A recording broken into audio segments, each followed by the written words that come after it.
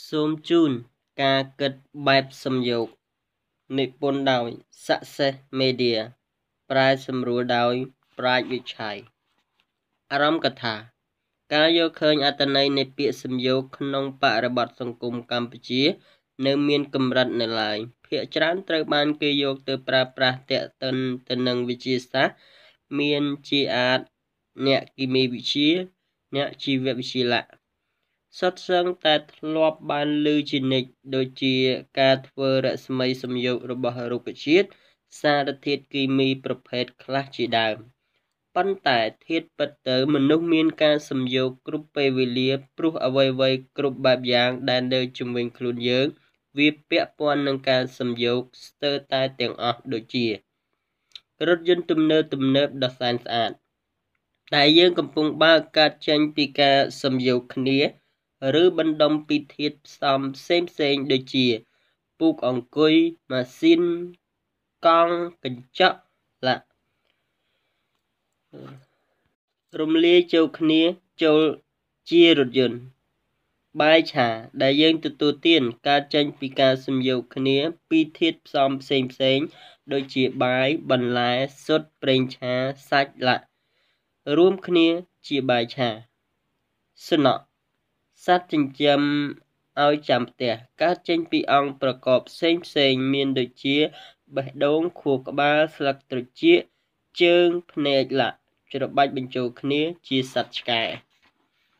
សៀវភៅសិក្សាដែលយើងអានក៏កើតចេញពីការសំយោគទ្រឹស្ដីផ្សេងរបស់អ្នកជំនាញការ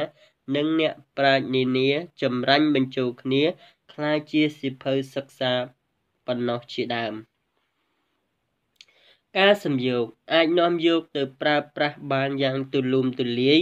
ទាំងការសំយោគទ្រឹស្ដីទាំងការសំយោគវត្ថុរបស់របរដោយឆ្លងកាត់ប្រព័ន្ធការគិតសំយោគគ្នាដែលជាការសរុបសេចក្តីទាក់ទងទៅនឹងអ្វីមួយដែលមានលក្ខណៈរ៉ាត់រាយ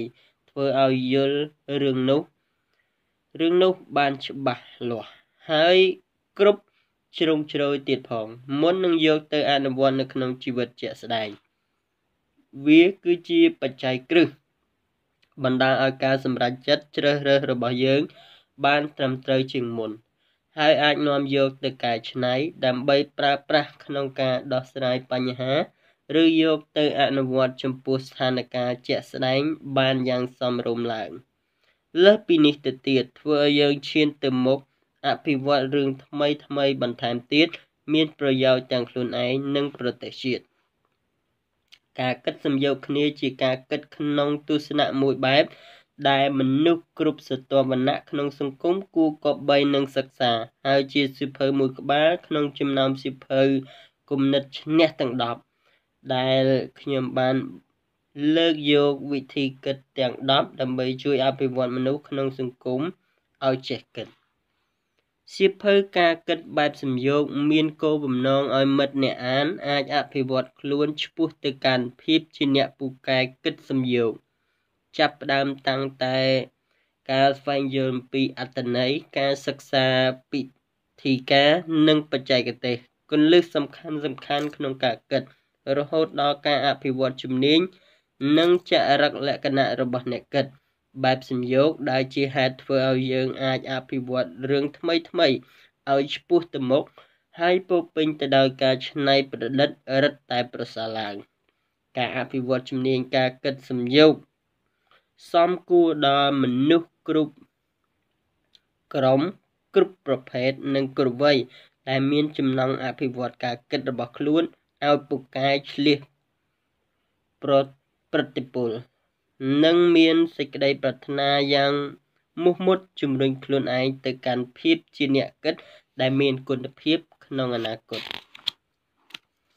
ដាំជីវិតមេរៀនទី1អត្ថន័យនៃការសំយោគ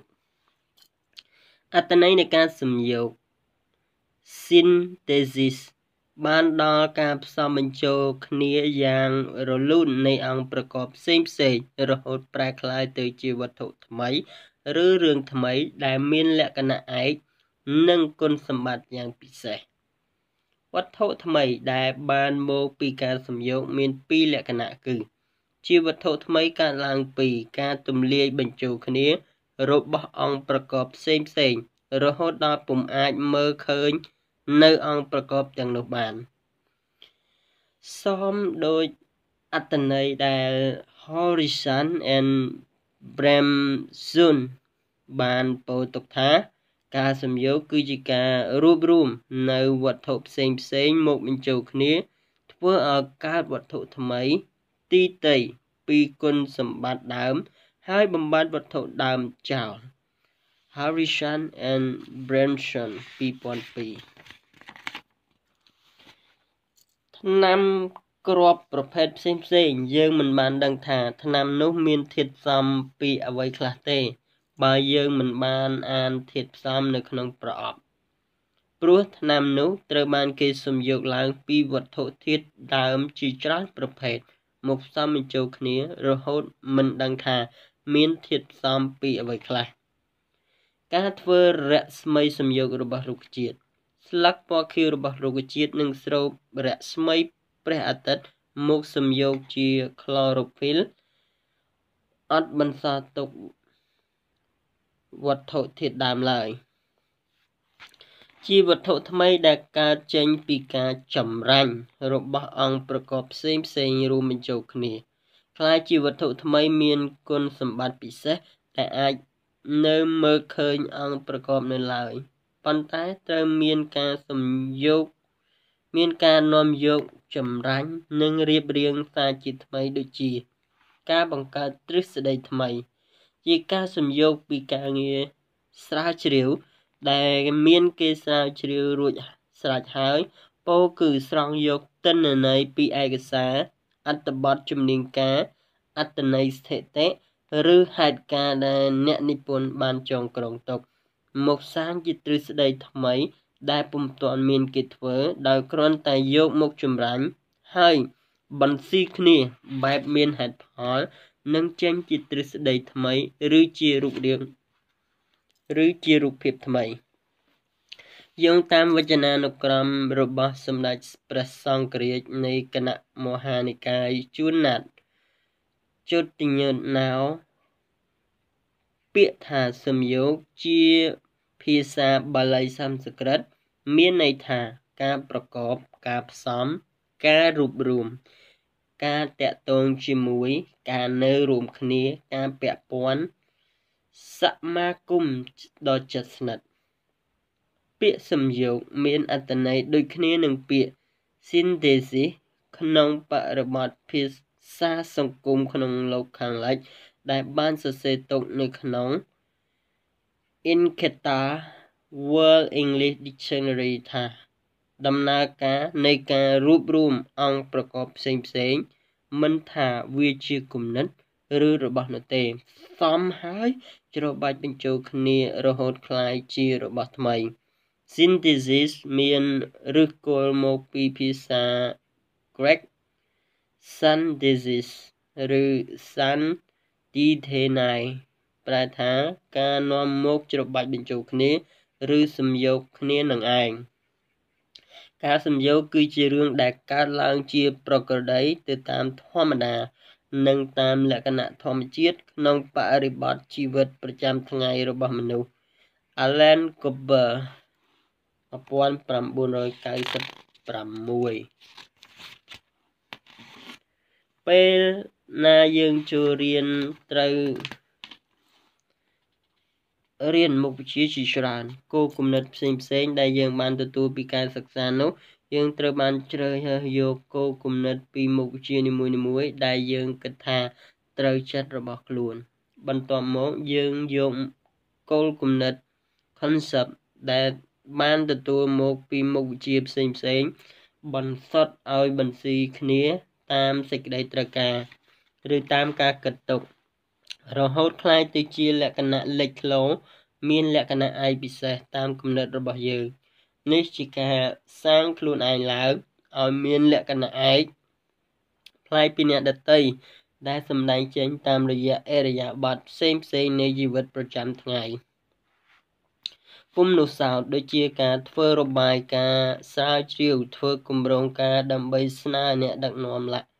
យើងក៏ត្រូវប្រើទិន្នន័យជាច្រើនកន្លែងមានជាអាចសៀវភៅកំណត់ហេតុកាសែតបទសម្ភាសន៍និងសារព័ត៌មានផ្សេងយកមកសំយោគគ្នា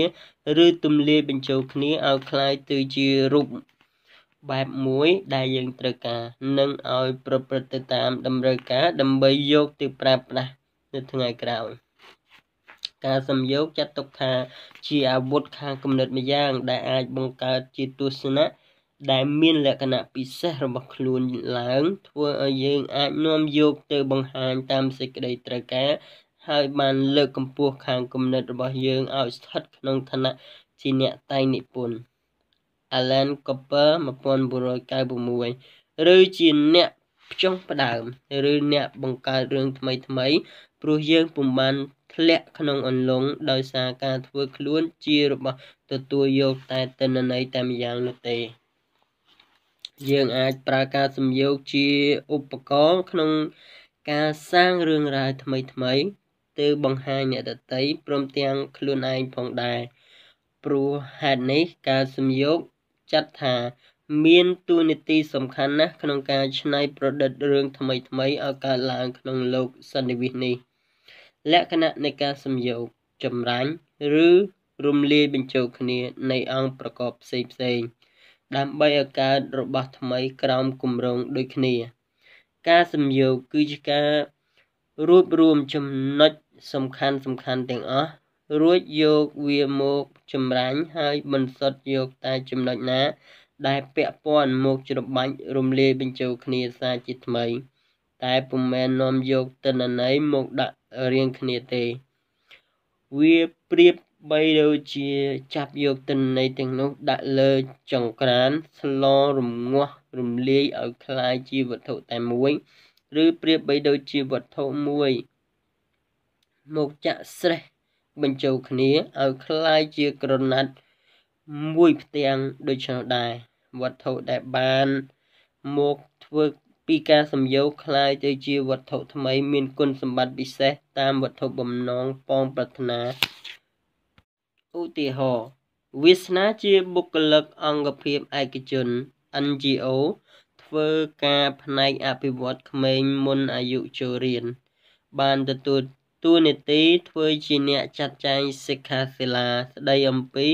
អនាគតក្មេងមុនអាយុចូលរៀនគួរអភិវឌ្ឍទៅទិសខាងណាដើម្បីប្រមូលទស្សនៈពីអ្នកជំនាញការអ្នកធ្វើការដែលពាក់ព័ន្ធទៅនឹងកុមារទាំងខាងរដ្ឋឯកជននិងក្រុមប្រជាជនទូទៅរួបរวมគ្នាស្វែងរកវិធីសាស្ត្រអភិវឌ្ឍកុមារមុនអាយុសិក្សានៅក្នុងរយៈពេល5ឆ្នាំខាងមុខក្រុមការងារមានវាគ្មិនមកបរិយាយ5នាក់ម្នាក់បានបង្ហាញពីវិធីសាស្ត្រដោះស្រាយបញ្ហាដោយទស្សនៈផ្សេងគ្នាទន្ទឹមនឹងនោះថ្ងៃនោះមានអ្នកឲ្យយោបល់ជាង10នាក់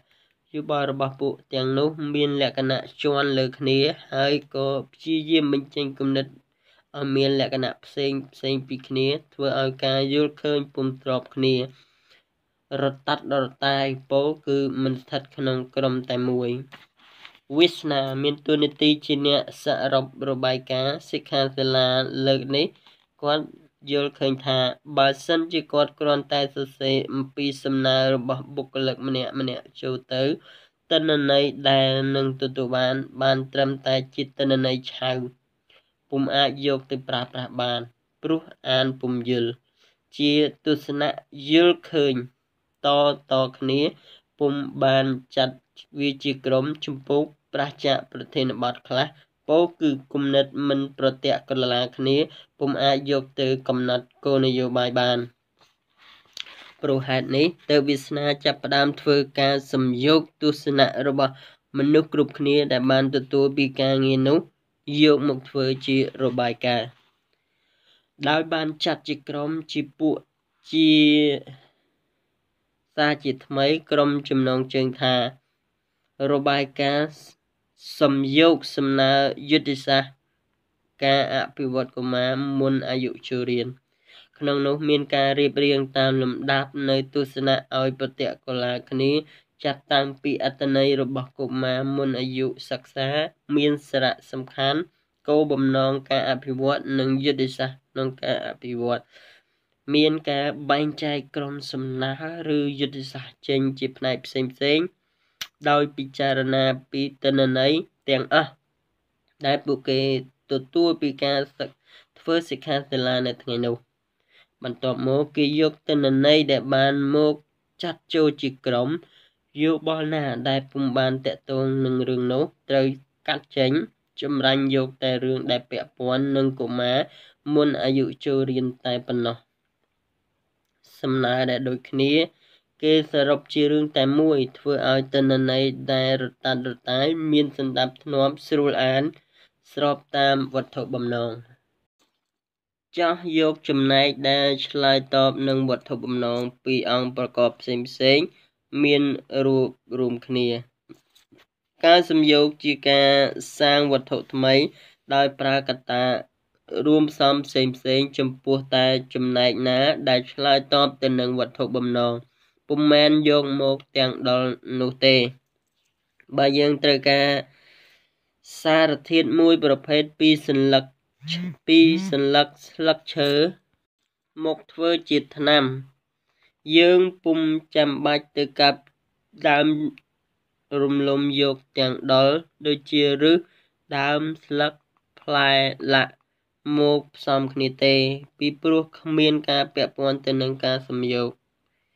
វត្ថុដែលយើងត្រូវការគឺស្លឹកឈើយកមកលាយបញ្ចូលគ្នាជាមួយនឹងគ្រឿងផ្សំផ្សេងៗតាមការគួរដល់ការផលិតជាថ្នាំដើម្បីរក្សារោគជួនកាលយើងពុំបានប្រើស្លឹកឈើទាំងស្លឹកទេគ្រាន់តែចម្រាញ់យកសារធាតុម្យ៉ាងពីស្លឹកយកមកផ្សំជាមួយវត្ថុផ្សេងឲ្យកើតជាថ្នាំដែលយើងត្រូវការដូចជាឱសថបុរាណបំបត្តិគ្រុនក្តៅប្រភេទខ្លះកើតពីការសំយោគនៃសារធាតុផ្សំពីឱសថបុរាណច្រើនប្រភេទគឺយកតែចំណែកពិសេសដែលមានឥទ្ធិពលក្នុងការរក្សាសំយោគយកមកចម្រាញ់បញ្ចូលគ្នាមុននឹងផលិតចេញជាគ្រាប់ថ្នាំคล้ายជាវត្ថុថ្មីវត្ថុដែលបានផលិតចេញពីការសំយោគមានពីរលក្ខណៈគឺផ្លាស់ប្ដូររូបភាពស្ទើរតែគ្មានសេសសល់វត្ថុធាតុដើមនិងមិនដឹងថាធាតុដើមជាអ្វីឬជារឿងរ៉ាវអ្វីព្រោះផ្នែកដែលត្រូវបានគេចម្រាញ់រំលាយបញ្ចូលគ្នាជាមួយនឹងធាតុផ្សំផ្សេងៗទៅស្ទើរតែមើលមិនឃើញធាតុដើមដែលសេសសល់នៅឬពុំនោះសោតជាគំនូបគួបបញ្ចូលគ្នានៃធាតុផ្សំផ្សេងៗคล้ายជាវត្ថុថ្មីដែលអាចនៅមើលឃើញធាតុផ្សំទាំងនោះតាមរយៈវត្ថុថ្មីបានតួយ៉ាងសុភែនឃើញក្រដាសកាសែតប្រើការបានយូរនៅពេលធ្វើឲ្យទទឹកលាយជាមួយកាវរួចយកទៅហាលថ្ងៃក៏ឃើញថារឹងមាំនិងធន់ជាងមុនសុភែនគិតថាគួរតែយកធ្វើជាកៅអីដោយប្រើក្រដាសជាធាតុផ្សំគេក៏យកក្រដាសកាសែតទៅកិនឲ្យម៉ត់រួចយកខ្សាច់កាវថ្នាំពណ៌និងវត្ថុដតៃទៀតមកប៉ះប៉ូវឲ្យបន់ស៊ីគ្នារួចដាក់ចូលក្នុងពុម្ពចេញរូបរាងជាកៅអីដែលយើងមើលឃើញថាជាវត្ថុថ្មីកើតចេញពីការរួបរวมគ្នាពីវត្ថុប្រភេទផ្សេងៗរំលាយចូលគ្នាជាសាច់តែមួយសាងជាវត្ថុថ្មីគ្មានសេសសល់នៅបំណាច់កសែតសោះឡើយព្រោះរំលាយចូលគ្នាអស់ឬករណីសោភ័ណ្ឌចង់ធ្វើអាហារមួយចានដើម្បីមកបើសុខភាពដោយមានរសជាតិអាហារ5មុខគេក៏ប្រើសណ្ដែកលឿងជំនួសសាច់សត្វដើម្បីឲ្យមានប្រូតេអ៊ីនប្រើល្ពៅជំនួសម្សៅដើម្បីឲ្យមាន carbohydrate ប្រើប្រេងឆាម្កាក់មកជំនួសខ្លាញ់សត្វព្រោះពុំមានជាតិ cholesterol យកធាតុផ្សំទាំងនេះ ព្រមទាំងបន្លែផ្សេងៗមកឆាច្របល់គ្នាក្លាយជាអាហារប្រភេទថ្មីមានរសជាតិគ្រប់យ៉ាងទោះនៅមើលឃើញធាតុផ្សំក៏ដោយការសំយោគបង្កឲ្យកើតមានវត្ថុថ្មីមានរូបរាងថ្មីគុណសម្បត្តិថ្មីដទៃពីវត្ថុធាតុដើមដូចជាញ៉ាំងសក្តានុពលដែលបង្កប់ឲ្យលេចចេញឡើងនៅពេលណាយកទៅរួមជាមួយសក្តានុពលដទៃបើមិនបានយកមករួមគ្នាក៏មិនបានប្រើសក្តានុពលក្នុងទិសដៅថ្មីដែរការសំយោគជាការឲ្យកើតវត្ថុថ្មីមានតួនាទីថ្មីមួយទៀតមានគុណសម្បត្តិពិសេសឯកហើយអាចប្រើជាប្រយោជន៍បានតាមគោលបំណងប្រសារជាងយកតែវត្ថុម្យ៉ាងមកប្រើដាច់ដោយឡែកពីគ្នាការសំយោគវត្ថុផ្សេងដែលមនុស្សបានច្នៃប្រឌិតឡើងកើតចេញពីខួរក្បាលដ៏ឆ្លៀសវៃរបស់មនុស្សដែលអាចគិតតាមទំនងការគិតសំយោគគ្នាយ៉ាងរលូនព្រោះហេតុនេះការគិតសំយោគចាត់ទុកថាជាគំនិតអាចច្នៃប្រឌិតរបស់ថ្មីឲ្យកើតជាប្រយោជន៍ចំពោះខ្លួនឯងនិងសង្គមហើយជាគំនិតម្យ៉ាងដែលយើងគ្រប់គ្នាគួរតែអភិវឌ្ឍឲ្យក្លាយទៅជាអ្នកគិតសំយោគដែលមានប្រសិទ្ធភាពនិងមានប្រសិទ្ធផលបំផុតការគិតសំយោគជួយឲ្យយើងអាចចាត់ប្រព័ន្ធទិន្នន័យដែលនៅរ៉ាត់រាយក្នុងគំនិតយើងឲ្យមានរបៀបនិងអាចបំព្រួញពេលវេលាឲ្យខ្លីចុះមេរៀនទី2និយមន័យនៃការគិតសំយោគនិយមន័យការគិតសំយោគបានដល់សមត្ថភាពក្នុងការគិតទាញយកអង្គប្រកបផ្សេងមករំលាយបញ្ចូលគ្នាឬច្បាច់គ្រោងសាងថ្មីឲ្យបន្ស៊ីគ្នាតាមអ្វីដែលអ្នកបានគ្រោងទុកការគិតសំយោគជាទស្សនៈដែលត្រូវបញ្ចេញកម្លាំងថាមពលសិក្សាស្រាវជ្រាវរួបរวมទិន្នន័យដែលពាក់ព័ន្ធទៅនឹងសាច់រឿងកំពុងគិតតែដែលមានចំនួនច្រើនហើយខ្ចាត់ខ្ចាយតាមកន្លែងផ្សេងទូទៅពេលណាប្រមូលទិន្នន័យទាំងនោះបានមកហើយតោងបញ្ចេញកម្លាំងទាញយកគំនិតពីធាតុផ្សំទាំងនោះដើម្បីជ្រើសរើសយកតែផ្នែកណាពាក់ព័ន្ធនឹងរឿងដែលកំពុងគិតមិនត្រឹមតែទាញយកគំនិតពីកន្លែងផ្សេងមករួមបញ្ចូលគ្នាប៉ុណ្ណោះទេថែមទាំងយកមកដាក់ក្នុងចង្ក្រានដុតស្លរងាស់គំនិតទាំងនោះឬចម្រាញ់គំនិតផ្សេងតាមគម្រោងដែលបានកំណត់ឡើងដើម្បីឆ្លើយតបទៅតាមតម្រូវការអ្នកដែលពូកែសំយោគហើយគិតសំយោគបានលឿនជាងរមែងតែមានប្រៀបជាងអ្នកដែលពុំចេះគិតសំយោគព្រោះហេតុថាគេអាចចាត់ក្រុមនិងក្តោបក្តាប់ចំណុចរួមសំខាន់បានទាំងអស់បានរហ័សរុះរាន់និងអាចសម្លឹងឃើញរូបភាពរួមបានលឿនជាងញ៉ាំងឲ្យអាចប្រើប្រាស់ទិន្នន័យដែលបានសំយោគឲ្យប្រែក្លាយជាប្រយោជន៍ដើម្បីឆ្លើយតបនឹងតម្រូវការបានច្រើនជាងការគិតសំយោគនឹងកើតឡើងនៅពេលណាយើងត្រូវការជ្រើសរើសថ្មីដោយសាររឿងពីមុនប្រើមិនបានផលគ្មានប្រសិទ្ធភាពព្រោះបរិបទសង្គមផ្លាស់ប្ដូរឬជួបឧបសគ្គដែលនឹកស្មានមិនដល់ចាំបាច់ត្រូវតែផ្លាស់ប្ដូរដូចជាសរុបមានភារៈជាអ្នករកវិធីដោះស្រាយបញ្ហាបុគ្គលិកក្នុងអង្គភាពដែលមានភាពយឺតយ៉ាវក្នុងការធ្វើការគោលការណ៍ដែលសរុបយកមកប្រើប្រាស់នោះប្រើវិធីសំយោគពីរបៀបធ្វើការដែលមានប្រសិទ្ធភាពរបស់អង្គភាពផ្សេងដោយមើលគំរូអង្គភាពផ្សេងដែលទទួលបានជោគជ័យលើការអភិវឌ្ឍបុគ្គលិកនិងយុទ្ធសាស្ត្រក្នុងការដោះស្រាយភាពយឺតយ៉ាវរបស់បុគ្គលិកពេលបានត្រួតពិនិត្យទិន្នន័យទាំងអស់រួចសរុបទទួលបាន30យុទ្ធសាស្ត្រសរុបចាប់ផ្ដើមសំយោគដោយជ្រើសរើសតែចំណុចល្អៗ នៃយុទ្ធសាស្ត្រនីមួយៗយកមកពិចារណាឲ្យបានល្អិតល្អន់ថាតើអាចយកមកប្រើក្នុងអង្គភាពរបស់ខ្លួនបានឬក៏អត់បន្ទាប់មកគេយកមកដាក់ក្នុងគម្រោងដំណោះស្រាយបញ្ហាបុគ្គលិកដែលមានភាពយឺតយ៉ាវ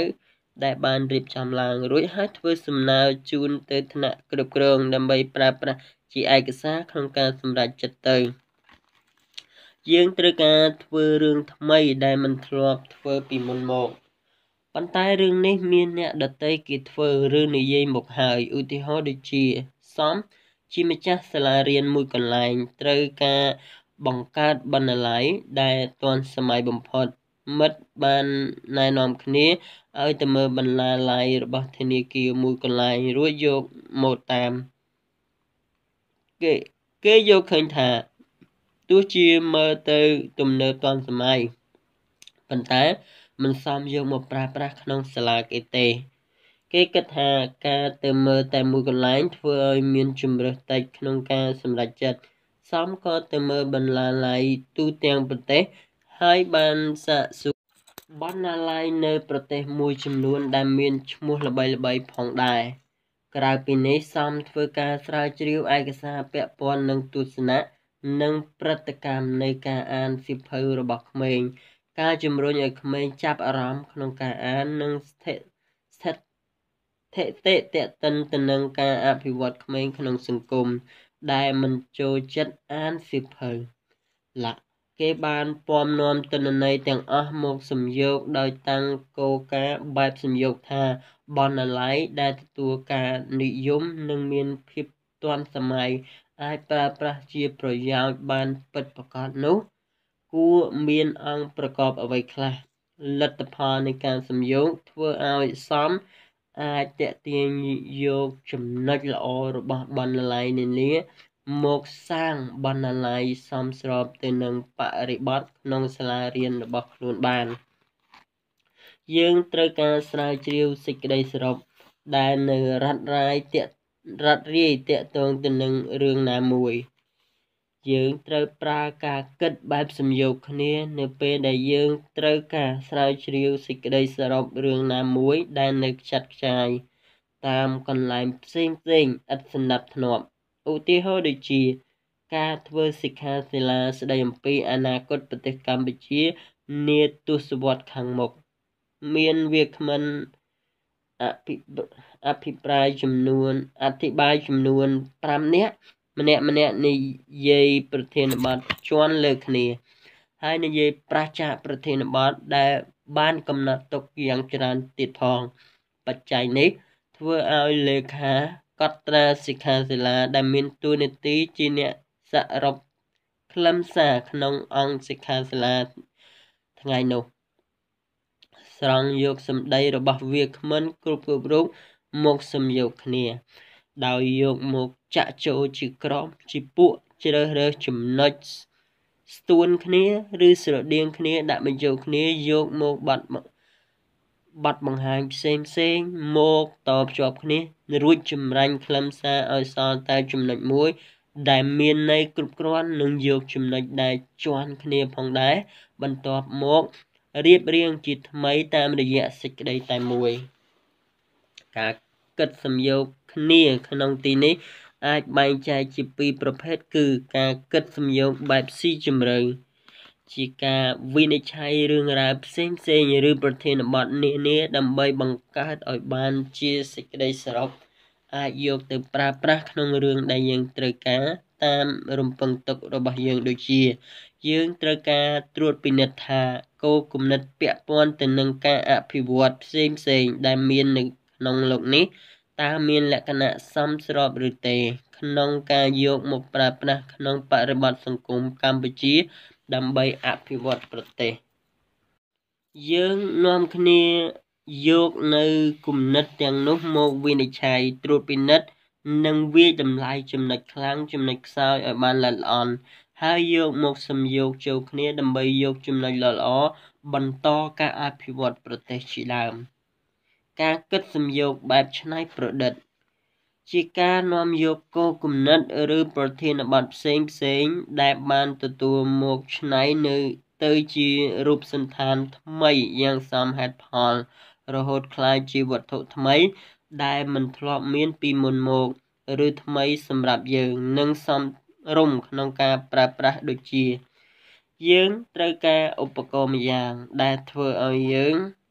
ធ្វើការបានស្រួលមិនថានៅកន្លែងណាក៏ដោយ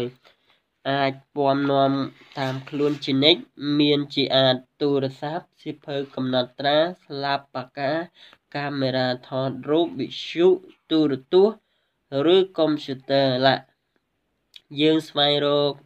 វិធីយកវត្ថុទាំងនេះមកផ្សំផ្គុំចូលគ្នាដោយប្រើប្រព័ន្ធបច្ចេកវិទ្យាជំនួសផលិតចេញមកបានជា Mobile Home Office អាចធ្វើនីតិបានច្រើនយ៉ាងជាដើមទោះបីយ៉ាងណាក៏ដោយការគិតសំយោគត្រូវតែប្រើទស្សនៈទាំងការវិនិច្ឆ័យនិងការច្នៃប្រឌិតទៅព្រមគ្នាពុំអាចងាយចេញពីគ្នាបានព្រោះខណៈពេលដែលយើងធ្វើការសំយោគប្រធានបទ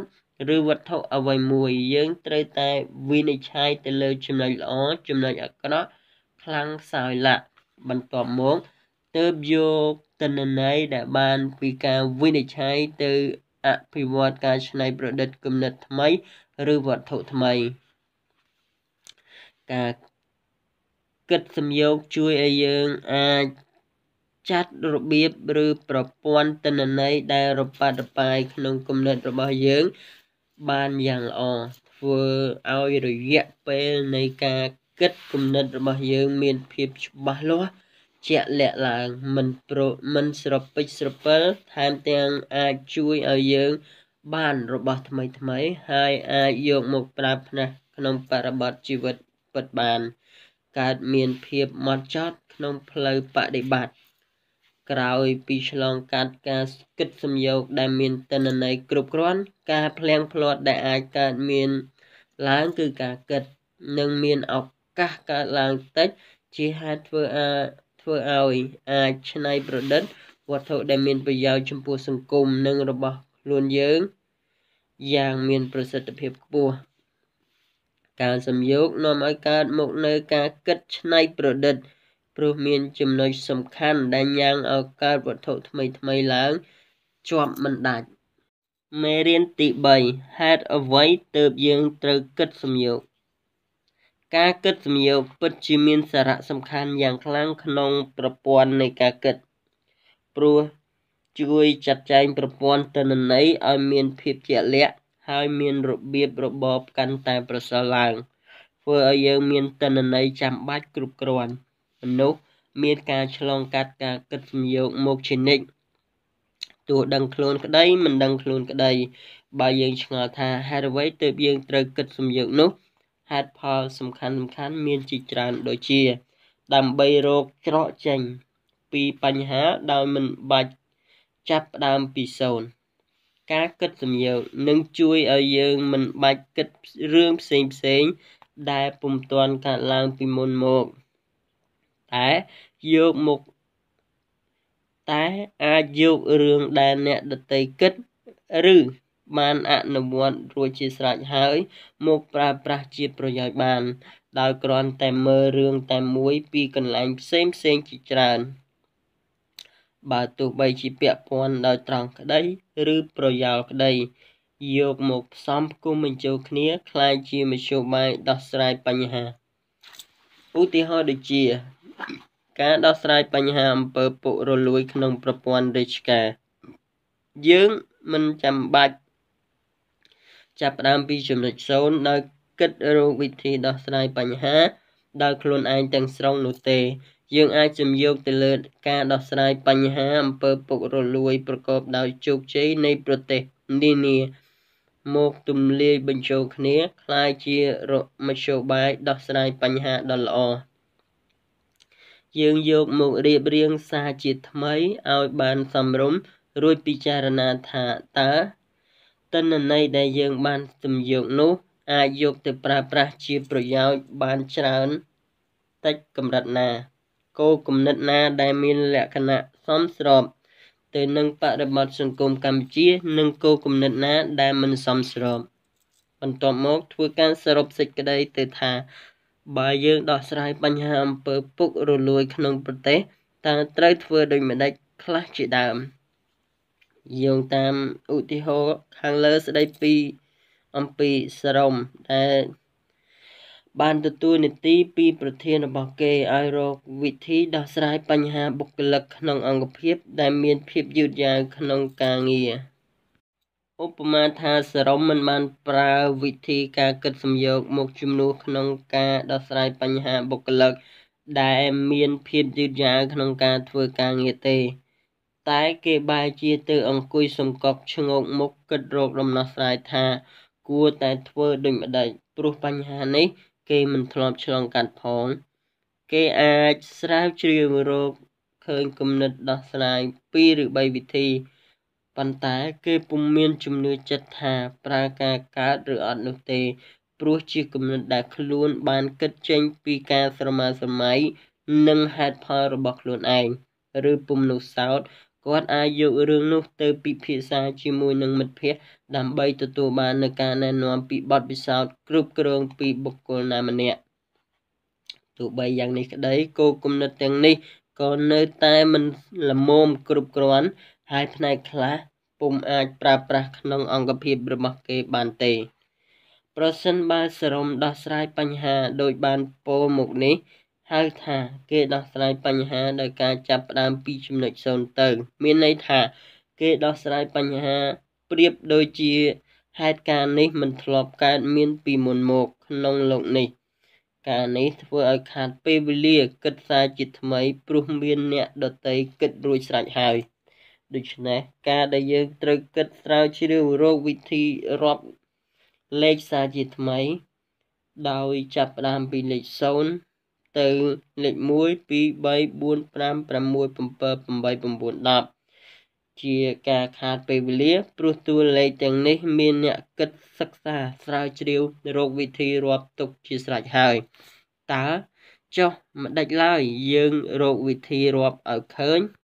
ហើយយកលេខមកពិចារណាមើលដោយមិនចាំបាច់ចំណាយពេលវេលាគិតរឿងដដែលការដោះស្រាយបញ្ហាដោយការគិតសំយោគរបស់សរុប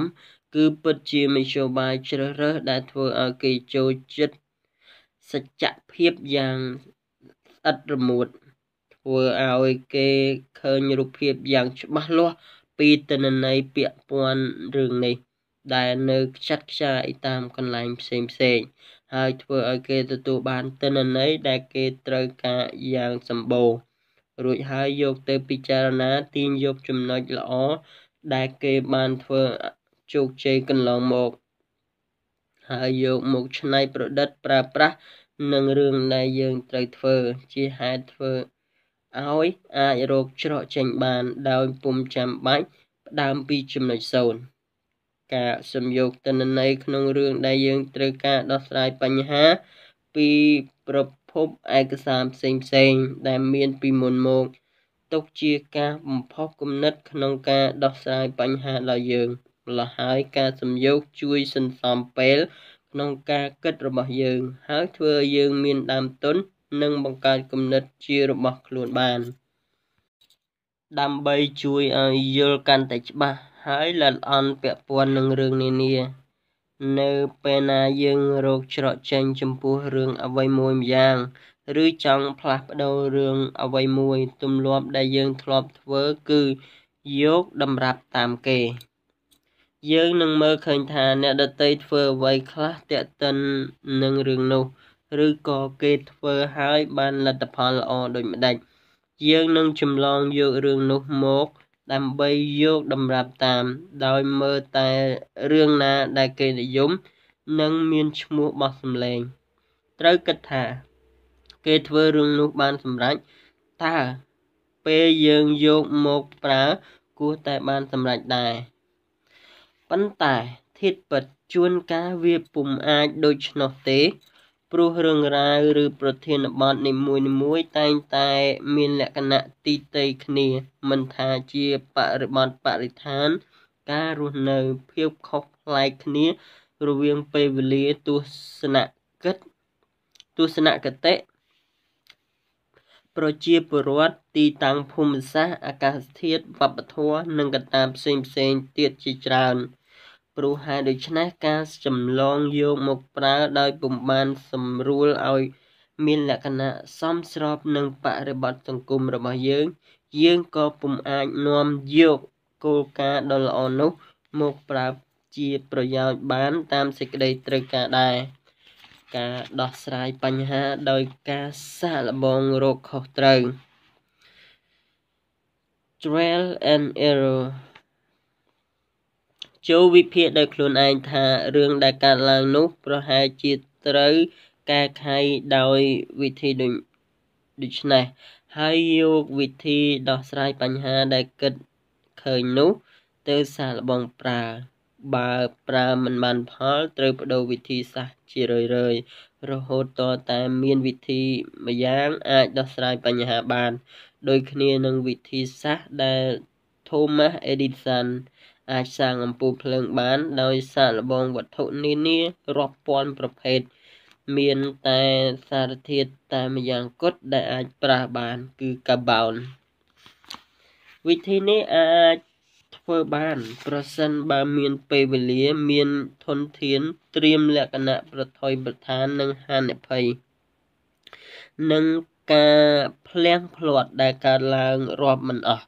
ប៉ុន្តែការពិតឱកាសប្រថុយប្រថានរបស់យើងអាចមានតែម្ដង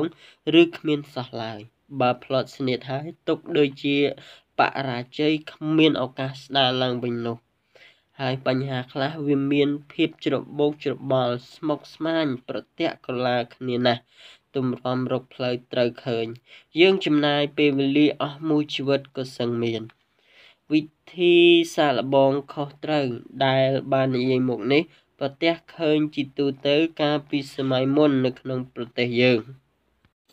គ្រាដែលប្រជាជនបាន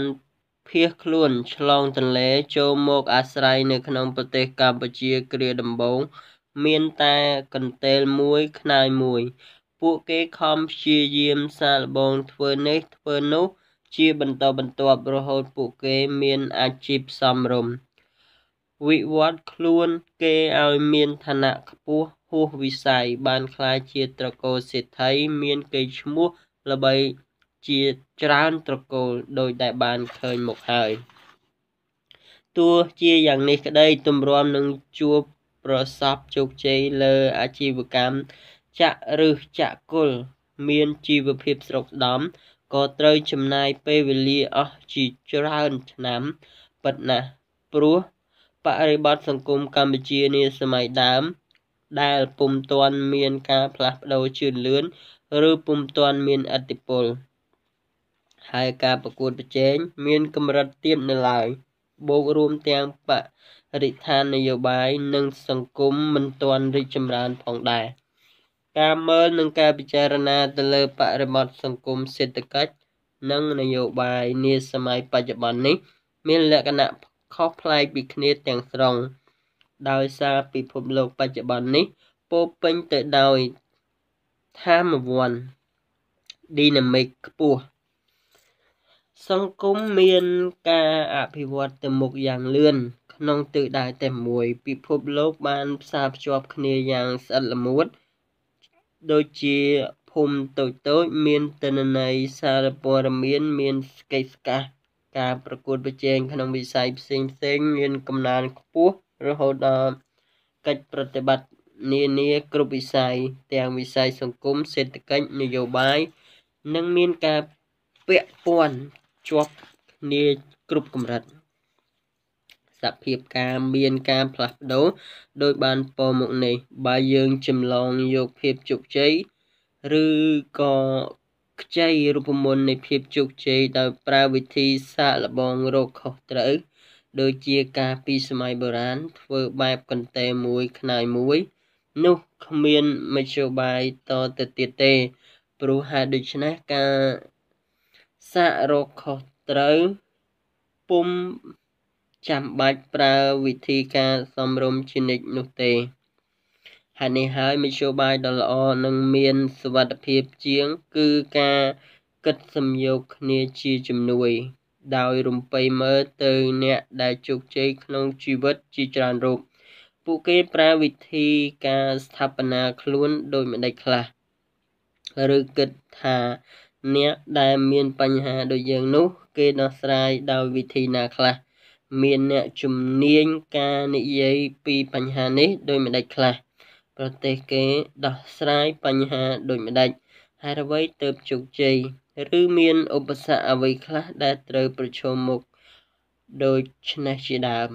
ការគិតសំយោគគឺការសម្រុកចំណេះដឹងពាក់ព័ន្ធនឹងអ្វីមួយដែលមានលក្ខណៈរប៉ាត់របាយញ៉ាំងឲ្យយើងអាចយល់រឿងនោះបានយ៉ាងច្បាស់លាស់ហើយជួយឲ្យយើងអាចសំលៀងគំនិតរបស់យើងឲ្យមុតស្រួចម៉ត់ចត់ល្អិតល្អន់ជាការសាកល្បងគោលគំនិតក្នុងខួរក្បាលរបស់យើងមុនពេលយកទៅអនុវត្តក្នុងជីវិតជាក់ស្ដែងទង្វើនេះរមែងជះឥទ្ធិពលដល់ការសម្រេចចិត្តជ្រើសរើសត្រឹមត្រូវជាងហើយអាចយកទៅកែច្នៃក្នុងការដោះស្រាយបញ្ហាឬអាចយកទៅប្រើប្រាស់នឹងស្ថានភាពជាក់ស្ដែងបានយ៉ាងទូលំទូលាយដើម្បីពង្រីកព្រំដែនសមត្ថភាពរបស់ខួរក្បាលក្នុងករណីដែលយើងជាអ្នកស្ដាប់ដើម្បីក្រេបយកនៅទិន្នន័យចេញពីប្រភពជាច្រើនដើម្បីធ្វើការសម្រេចចិត្តលើរឿងអ្វីមួយខួរក្បាលរបស់យើងទោះជាអាចសាងគោលគំនិត concept ដោយការនាំយកទិន្នន័យដែលបានកត់ត្រាទុកក្នុងថតការចងចាំរឿងរ៉ាវផ្សេងៗក្នុងខួរក្បាលប៉ុន្តែខួរក្បាលពុំទាន់មានសមត្ថភាពគ្រប់គ្រាន់នៅឡើយក្នុងការសន្សំទិន្នន័យចាត់អត្ថិភាពទិន្នន័យដែលមានហើយចម្រាញ់ចេញមកជារឿងតែមួយបានព្រោះការចងចាំរបស់ខួរក្បាលមានដែនកំណត់នៃការចងចាំស្ថិតនៅក្នុងរឿងដែលយើងមានចំណាប់អារម្មណ៍រឿងដែលមនុស្សភាគច្រើនផ្ដល់តម្លៃឬរឿងដែលយើងធ្លាប់មានបទពិសោធន៍ពីមុនមកដែលអាចជារឿងល្អប៉ុន្តែចំណុចខ្វះខាតគឺវាធ្វើឲ្យយើងពុំអាចរក្សាគ្រប់រឿងរ៉ាវដែលគួរដឹងបានទាំងអស់ការចងចាំដែលមានដែនកំណត់អាចធ្វើឲ្យយើងមានការសម្រេចចិត្តខុសអាស្រ័យលើការគិតមានមូលដ្ឋានពុំគ្រប់គ្រាន់ឧទាហរណ៍ដូចជាពេលណាយើងត្រូវការរកគន្លឹះដោះស្រាយបញ្ហាមួយយើងនឹងចាប់ផ្ដើមគិតទាញយកថតនៃការចងចាំនៅទិន្នន័យក្នុងខួរក្បាលដែលទាក់ទិននឹងរឿងនោះចេញមកប្រើមិនថាទិន្នន័យនៃបទពិសោធន៍ជីវិតឬទិន្នន័យបែបជំនាញការដែលយើងធ្លាប់បានដឹងនិងចាំបានយកមកប្រើការដោះស្រាយបញ្ហានោះភ្លាមតែទោះជាយ៉ាងណាក្តីយើងមិនត្រូវភ្លេចថាសមត្ថភាពនៃការចងចាំរបស់ខួរក្បាលមនុស្សយើងមានដែនកំណត់ការចងចាំដែលយើងយកមកប្រើអាចភ្លេចភ្លាំងខ្លះធ្វើឲ្យមានការខ្វះខាតទិន្នន័យជាពិសេសវាមិនល្មមគ្រប់គ្រាន់ក្នុងការដោះស្រាយបញ្ហាព្រោះយើងបានយកវាចេញមកពីថតនៃការចងចាំណាមួយដែលធ្វើឲ្យគំនិតនៃការដោះស្រាយបញ្ហាសរុបលទ្ធផលចេញមកមានការភ្លាំងភ្លាត់ជាបច្ច័យមិនអាចនាំយកទៅអនុវត្តឲ្យបានជោគជ័យជាស្ថាពរព្រោះហេតុដូច្នេះវិធីដែលប្រសើរជាងគឺក្រៅពីយើងយកការចងចាំដែលទាក់ទងនឹងការដោះស្រាយបញ្ហារឿងនោះណាមួយដែលមានក្នុងខួរក្បាលចេញមកប្រើគប្បីព្យាយាមទាញយកការចងចាំដទៃទៀតដែលអាចទាក់ទងដោយប្រយោលនឹងបញ្ហាដែលបានពោលមកនោះរួមផ្សំទាំងការស្វែងទិន្នន័យមកបន្ថែមពីប្រភពខាងក្រៅមកសំយោគបញ្ចូលគ្នាដើម្បីញ៉ាំងឲ្យយើងមានគោលគំនិតគ្រប់គ្រាន់ក្នុងការដោះស្រាយបញ្ហាអាចយកទៅប្រើប្រាស់បានដើម្បីជាហេតុធ្វើឲ្យយើងយកឈ្នះដែនកំណត់របស់ខួរក្បាលបានទិន្នន័យដែលបានសំយោគជានាវានៃចំណេះដឹង Hegel Shock Wilhelm Friedrich Hegel ជាអ្នកគិតដ៏មានឥទ្ធិពលរបស់ជនជាតិអាល្លឺម៉ង់មានកិត្តិស័ព្ទខ្ទរខ្ទារនាសតវត្សទី19 បានបង្ហាញថាដំណើរការនៃការស្វ័យអភិវឌ្ឍកើតចេញពីការជំទាស់របស់គូបដិបត្តិគាត់បានប្រើទ្រឹស្ដីជំទាស់ដោយហេតុផល dialectic ដើម្បីពិសោធន៍ការពិតដោយលើកជាសមត្ថកម្មថាការពិតនឹងកើតមាននៅពេលណាមានការតាំងសមត្ថកម្ម thesis បន្ទាប់មកនឹងមានការជំទាស់ឬការវែកញែកសមត្ថកម្មនោះ antithesis បង្កឲ្យមានការស្រាវជ្រាវរាល់រកការពិតទៅតាមគោលគំនិតផ្សេងៗចុងក្រោយការវិភាគវែកញែកទាំងនោះនឹងបានទទួលការសំយោគ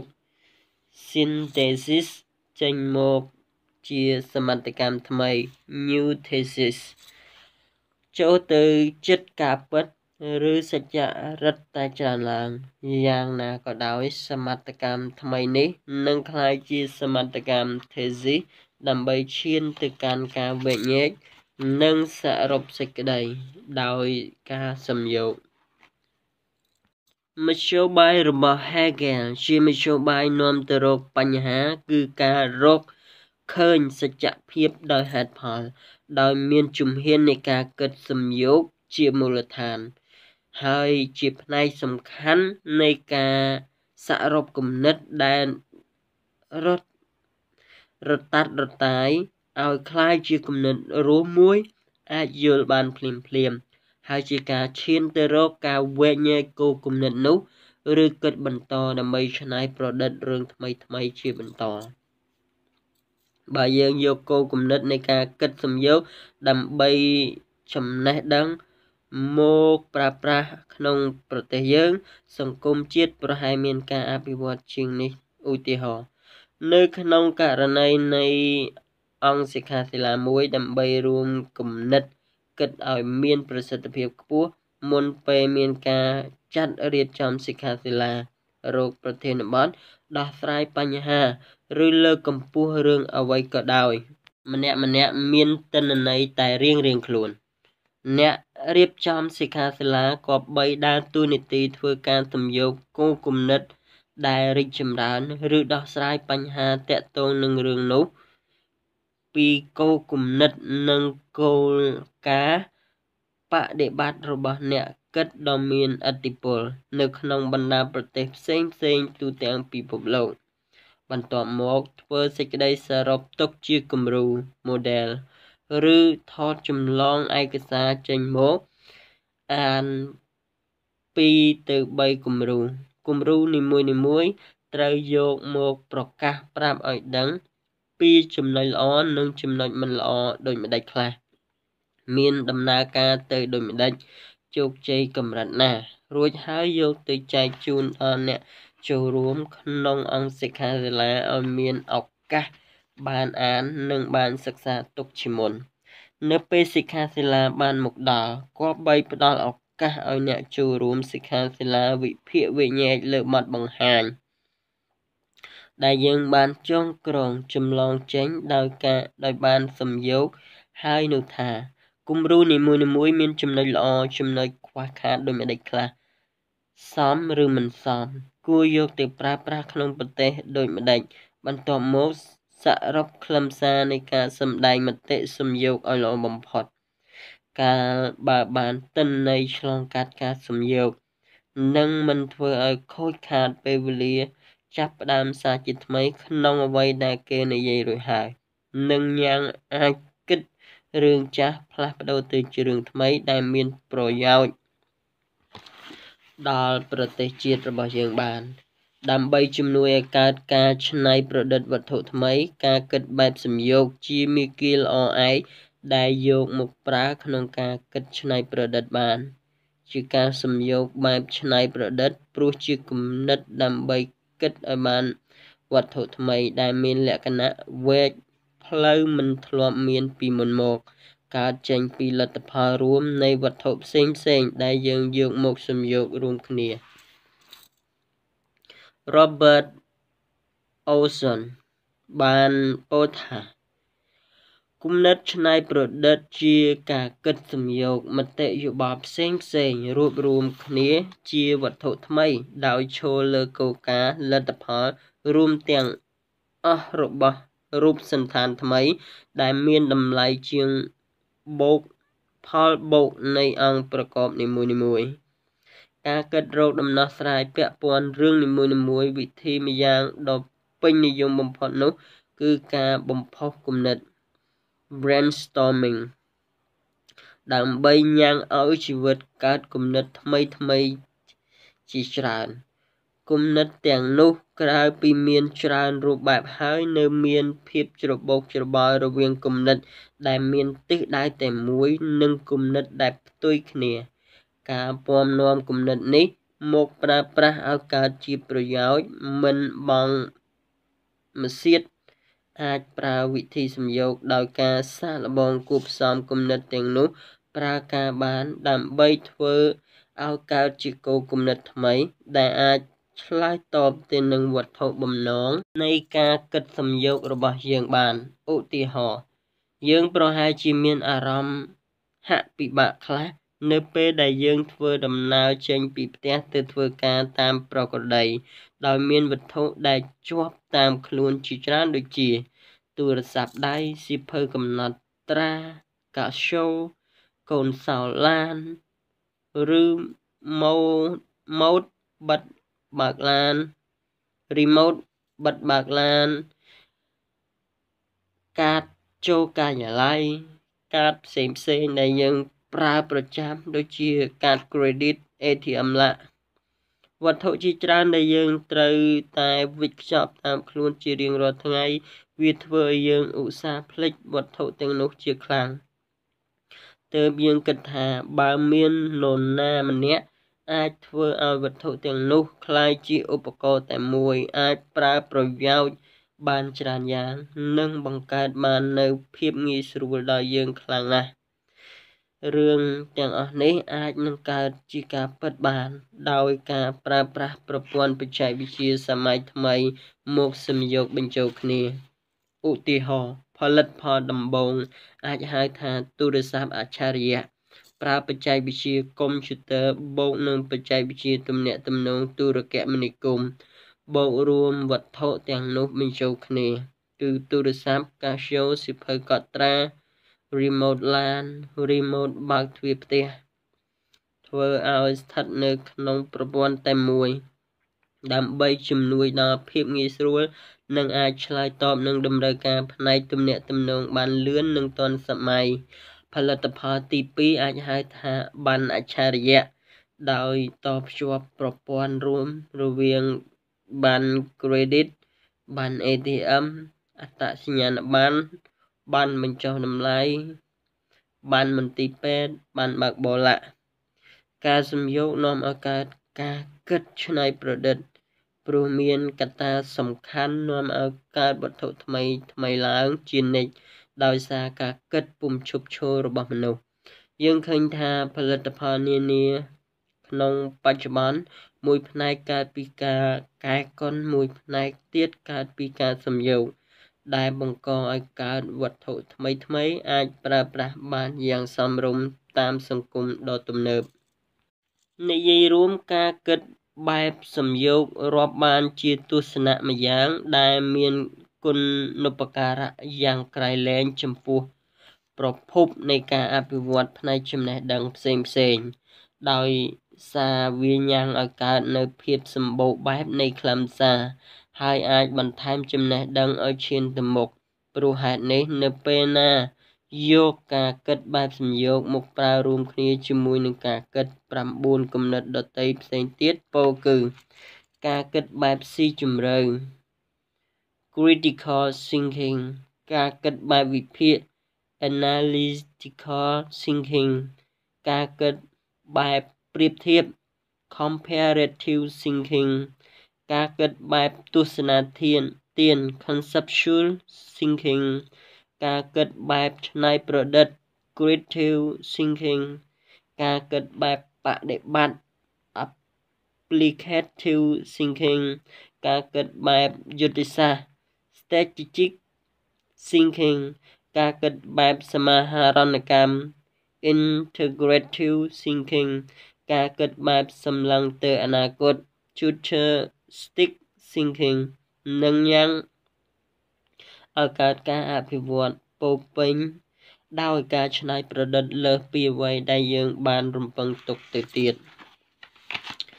technique ផ្លាស់ទីនៃគ្រឿងផ្សំ synthesis ចាត់ទុកជាវិធីសាស្ត្រម្យ៉ាងដែលអាចអភិវឌ្ឍទស្សនៈ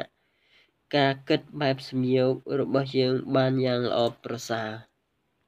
មេរៀនទី4 ការគិតសំយោគដើម្បីច្នៃប្រឌិតវត្ថុថ្មី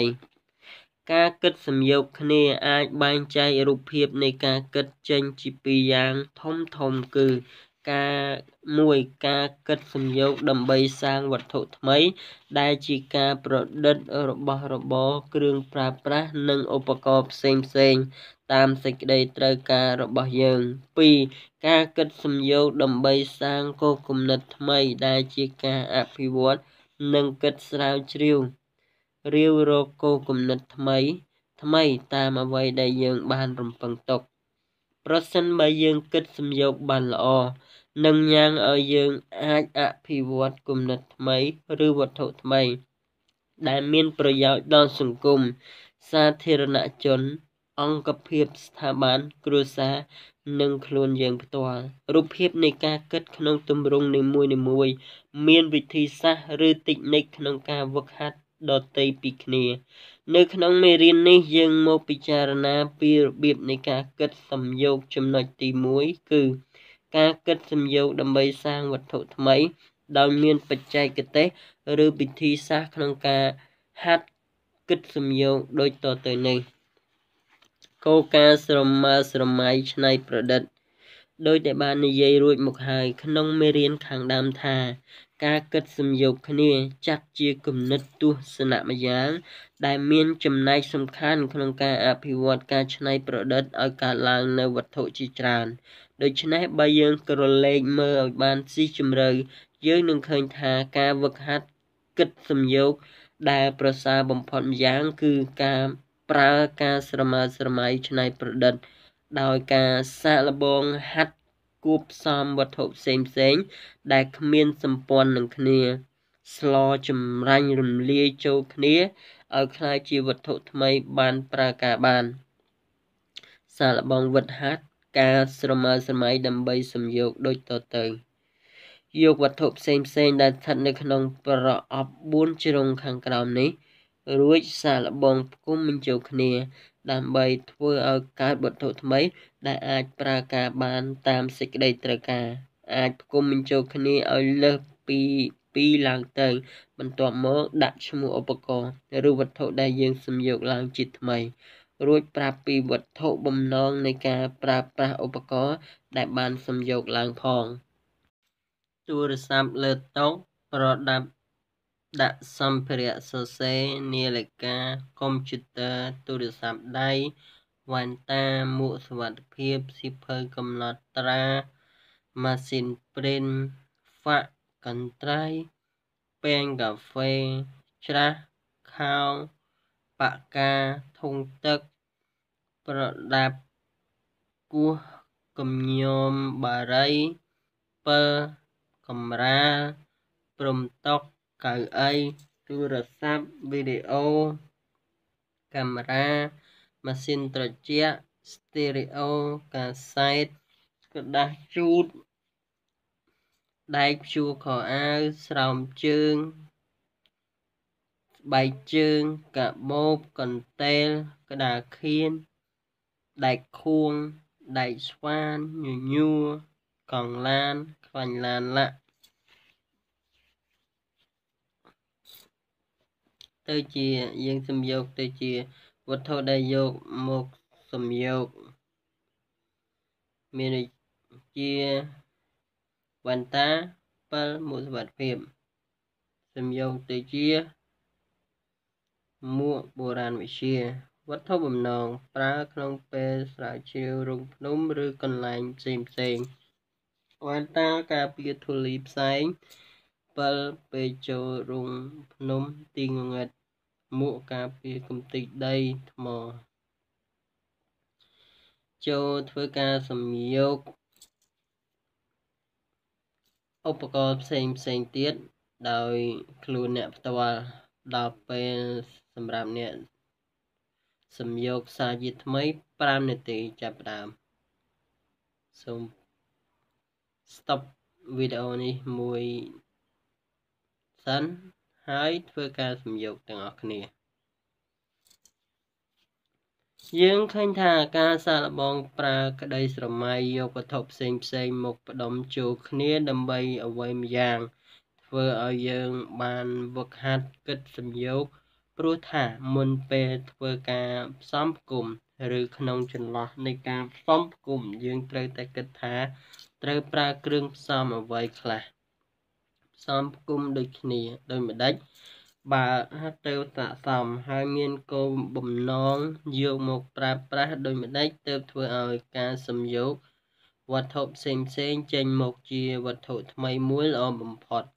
ព្រោះហេតុនេះយើងក៏បីហាត់គិតផ្សំវត្ថុផ្សេងជាប្រចាំដើម្បីអភិវឌ្ឍទម្លាប់ឲ្យកើតមានក្នុងខ្លួនគោលការណ៍សំយោគអង្គប្រកបតាមគំនិតរបស់ Swicky ឆ្នាំ1969ថាគោលការណ៍សំយោគអង្គប្រកបចាត់ជាតិចនិចម្យ៉ាងនៃការគិតច្នៃប្រឌិតតិចនិចនេះចាប់ផ្ដើមពីការតាំងវត្ថុបំណងថាបើចង់គិតសំយោគក្នុងរឿងណាមួយចូលសរសេររឿងដែលពាក់ព័ន្ធពុំតិចម្យ៉ាងនៃវត្ថុដែលត្រូវការទុកសិនរួចហើយសរសេររឿងដដែលនោះទុកមួយឡែកទៀតបន្ទាប់មកយើងត្រូវផ្ទៀងផ្ទាត់រវាងសំណេរទាំងពីរដែលជាលទ្ធផលនៃការសំយោគវត្ថុផ្សំបញ្ចូលគ្នាតាមសច្ចភាពយើងអាចពង្រីកទស្សនៈនៃការសំយោគឲ្យលើសពី2ពង្រីកជា3ទស្សនៈជា4ទស្សនៈឬប៉ុន្មានទស្សនៈក៏ដោយសម្រាប់ទៅតាមសេចក្តីត្រូវការដូចជាយើងសន្សំលុយទុកក្នុងមួយជីវិតដើម្បីសាងសង់ផ្ទះសម្រាប់ស្នាក់នៅឲ្យមានសេចក្តីសុខក្នុងជីវិតចុងក្រោយយើងចាប់ផ្ដើមគិតម៉ូដផ្ទះតាមរយៈទស្សនៈនានាតទៅនេះយើងនឹងជ្រើសរើសសំយោគបញ្ចូលគ្នាឲ្យបានផ្ទះដែលយើងស្រឡាញ់ពេញចិត្តជាទីបំផុតគឺទាំងស្រស់ស្អាតធន់បានយូរទស្សនៈទី1ម៉ូដផ្ទះបានដល់ម៉ូដផ្ទះខ្មែរបារាំងអង់គ្លេសជប៉ុនចិនឥណ្ឌាឡាទស្សនៈទី2វត្ថុប្រើការបានដល់ឈើម៉ៃសាក់ថ្មភក់ឥដ្ឋក្រហមដីភក់ឡាទស្សនៈទី3កន្លែងសំណង់សង់ផ្ទះ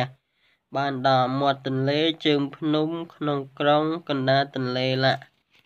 បន្ទាប់មកសាកល្បងយកបែបផ្សេងក្នុងទស្សនៈនីមួយមកផ្សំបញ្ចូលគ្នាដើម្បីធ្វើការសំយោគទុកជាជម្រើសម៉ូដផ្ទះដែលយើងត្រូវការក្រោយពីបានអនុវត្តតាមវិធីនេះឃើញថាយើងសំយោគម៉ូដផ្ទះបានដល់80ម៉ូដធ្វើឲ្យយើងមានជម្រើសល្មមគ្រប់គ្រាន់ក្នុងការសម្រេចចិត្តដូច្នេះការយល់ដឹងអំពីវិធីសំយោគអង្គប្រកបដោយដែលបានលើកឡើងមកនេះយើងនឹងធ្វើឲ្យយើងអាចអភិវឌ្ឍនៅជំនាញការគិតបែបសំយោគរបស់យើងរីកចម្រើនឆ្ពោះទៅមុខគោលការណ៍បន្លាស់ទីអង្គប្រកបគោលការណ៍នេះជាគោលការណ៍តែមួយជាមួយនឹងការផ្សំសំឡេងដោយម៉ាស៊ីនសំយោគដែលជាឧបករណ៍បង្កើតសំឡេងយកតម្រាប់តាមសំឡេងធម្មជាតិមានជាអាចសំឡេងគ្រឿងតន្ត្រីសំឡេងសត្វយំសំឡេងស្ងាបងងុយដេកសំឡេងឡានសំឡេងផ្គរលាន់លាក់ដោយប្រើការសំយោគសំឡេងមូលដ្ឋានដែលមានទាំងល្បឿននិងកម្រិតផ្សេងបញ្ចូលគ្នាត្រង់ចំណុចណាមួយដែលសមគួរដល់ការសំយោគរហូតញ៉ាំងឲ្យយើងបានសំឡេងតាមដែលយើងត្រូវការហើយជាគោលការណ៍តែមួយជាមួយនឹងការផ្សំពណ៌តាមប្រភេទផ្សេងដូចជាព ពណ៌លឿងមានច្រើនប្រភេទនៅពេលយកមកផ្សំជាមួយនឹងពណ៌ក្រហមប្រភេទផ្សេងនឹងធ្វើឲ្យកើតពណ៌ទីតីពីគ្នាជាដើមពេលយកគោលការណ៍នេះមកផ្សំវត្ថុផ្សេងតាមថ្នាក់ឬតាមប្រភេទដែលទីតីពីគ្នារមែងតែធ្វើឲ្យកើតជាការសំយោគវត្ថុថ្មីឡើងដូចជាឧបមាថាយើងជាម្ចាស់ហាងជាបុរសនៅលីវមានមុខរបរផលិតដូណាត់សន្តានវងចិញ្ចៀនលក់អស់រយៈពេលជាយូរប៉ុន្តែក្រោយមកយើងរៀបការមានគ្រួសារធ្វើឲ្យកើតគំនិតថ្មីចង់បង្កើតហាងឲ្យមានស្ថិរភាពនិងពង្រីកកាន់តែធំដើម្បីសាងមូលដ្ឋានគ្រឹះហិរញ្ញវត្ថុឲ្យស្ថិតស្ថេរចំពោះភរិយានិងកូនតូចដែលកំពុងបើកភ្នែកសម្លឹងមើលពិភពលោកយើងចាប់ផ្ដើមគិតកែកុនផលិតផលនំដូណាត់របស់យើងឲ្យអាចពង្រីកទីផ្សារកាន់តែទូលំទូលាយនិងបង្កើនអតិថិជនឲ្យកាន់តែច្រើនឡើងយើងប្រើតិចនិកការគិតបែបសំយោគតាមគោលការណ៍បន្លាស់ទីអង្គប្រកបមកជួយកែកុននំដូណាត់ឲ្យមានច្រើនប្រភេទតាមតម្រូវការរបស់អតិថិជនគ្រប់ប្រភេទដូចតទៅនេះ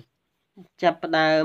បែងចែកអតិថិជនជាពីរក្រុមធំគឺក្រុមបុរសនិងក្រុមនារីតាមកម្រិតអាយុមានជាអាច5ដល់10ឆ្នាំ11ដល់15ឆ្នាំ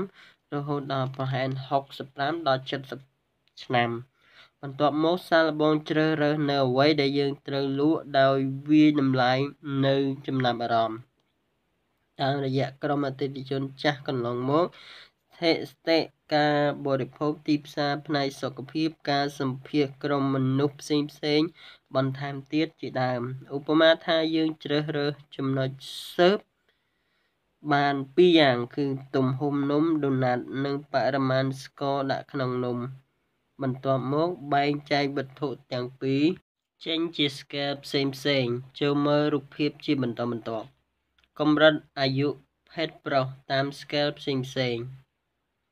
កម្រិតអាយុភេទស្រីតាមស្កែលផ្សេងកម្រិតខ្នាតបន្ទាត់ផ្ចិតតាមស្កែលផ្សេងកម្រិតបរិមាណស្ករដាក់ក្នុងនំតាមស្កែលផ្សេង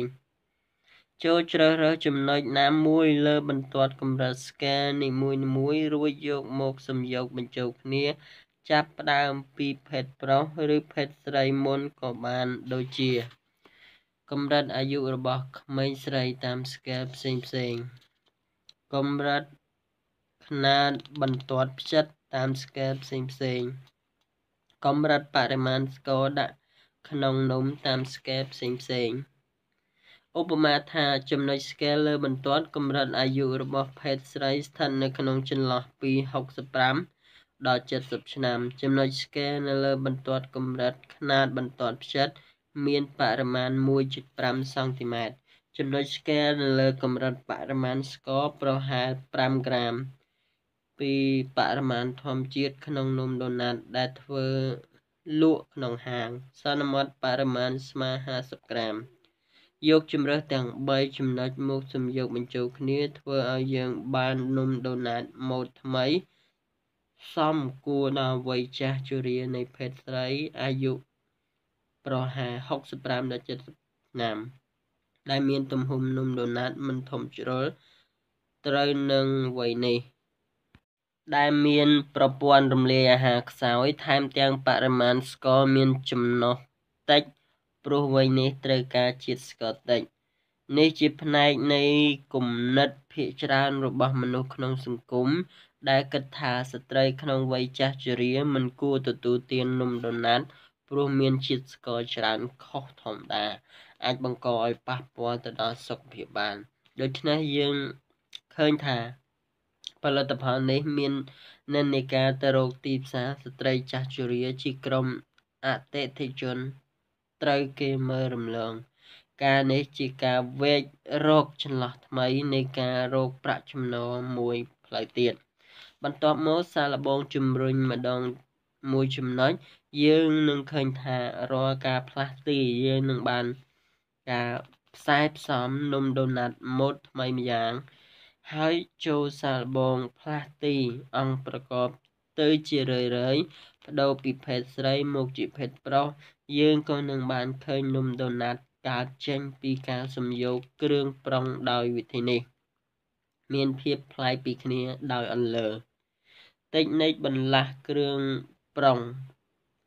រាប់ថាគឺជាវិធីម្យ៉ាងអាចអភិវឌ្ឍទស្សនៈការគិតសំយោគរបស់យើងឲ្យមានភាពល្អប្រសើរឡើងការគិតសំយោគដើម្បីច្នៃប្រឌិតវត្ថុថ្មីចាត់ទុកថាជាការគិតដែលមានគុណូបការៈដ៏សំខាន់ចំពោះការច្នៃប្រឌិតវត្ថុផ្សេងដើម្បីយកមកប្រើប្រាស់ក្នុងឲ្យកើតជាប្រយោជន៍ដល់សង្គមនិងខ្លួនយើងផ្ទាល់ព្រោះជាការគិតក្នុងរូបភាពមួយជួយលើកស្ទួយប្រទេសយើងឲ្យមានការអភិវឌ្ឍនិង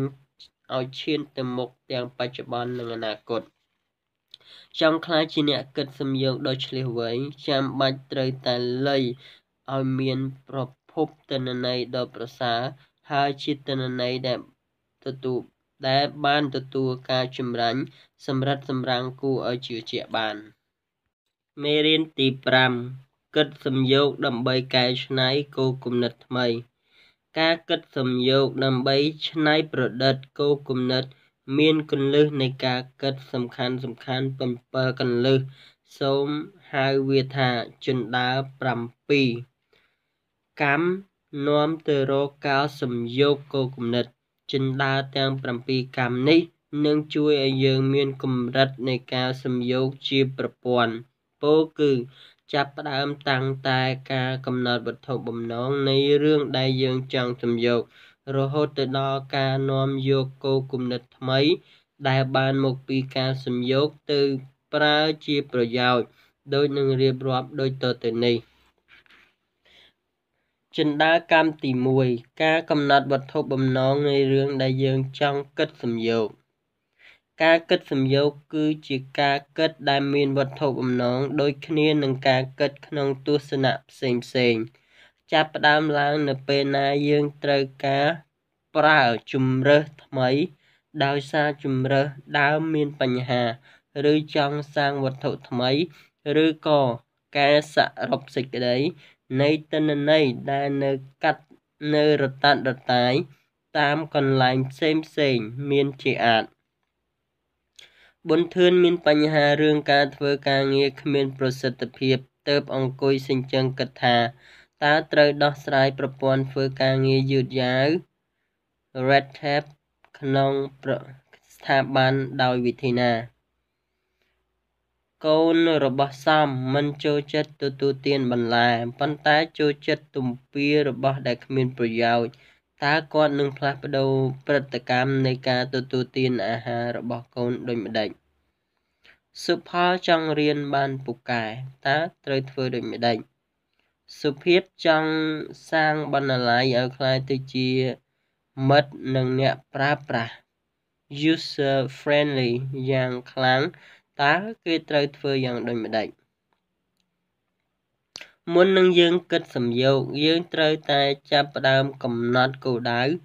ឬវត្ថុបំណងនៃការសំយោគសិនវត្ថុបំណងធ្វើយើងដឹងថា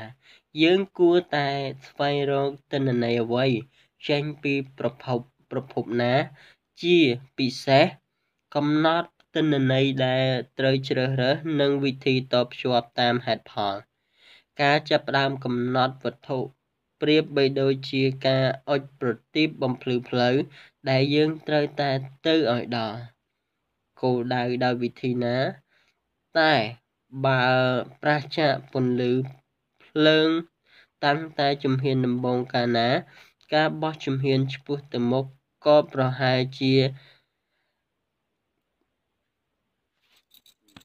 អាសាឥតការក៏ព្រោះថាគ្រប់មាគ៌ាមើលទៅដូចជាងងឹតសូន្យសុងទាំងស្រុងការចាប់ផ្ដើមវត្ថុបំណងឬគោលដៅទើបជាប្រការដ៏សំខាន់ឧទាហរណ៍ដូចជា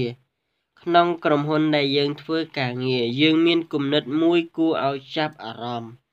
មានបំណងចង់ឲ្យអ្នកនៅក្នុងក្រុមហ៊ុនយល់ស្របតាមដោយគ្មានការជំទាស់តវ៉ារឿងដែលយើងគួរចាប់ផ្ដើមដំបូងគឺដាក់គោលដៅថាយើងត្រូវតែអូសទាញមនុស្សទាំងអស់ក្នុងក្រុមហ៊ុនឲ្យយល់ស្របតាមយើងដោយហេតុផលនិងគាំទ្រដោយស្ម័គ្រចិត្តបន្ទាប់មកស្វែងរកហេតុផលនិងទិន្នន័យពីប្រភពផ្សេងៗ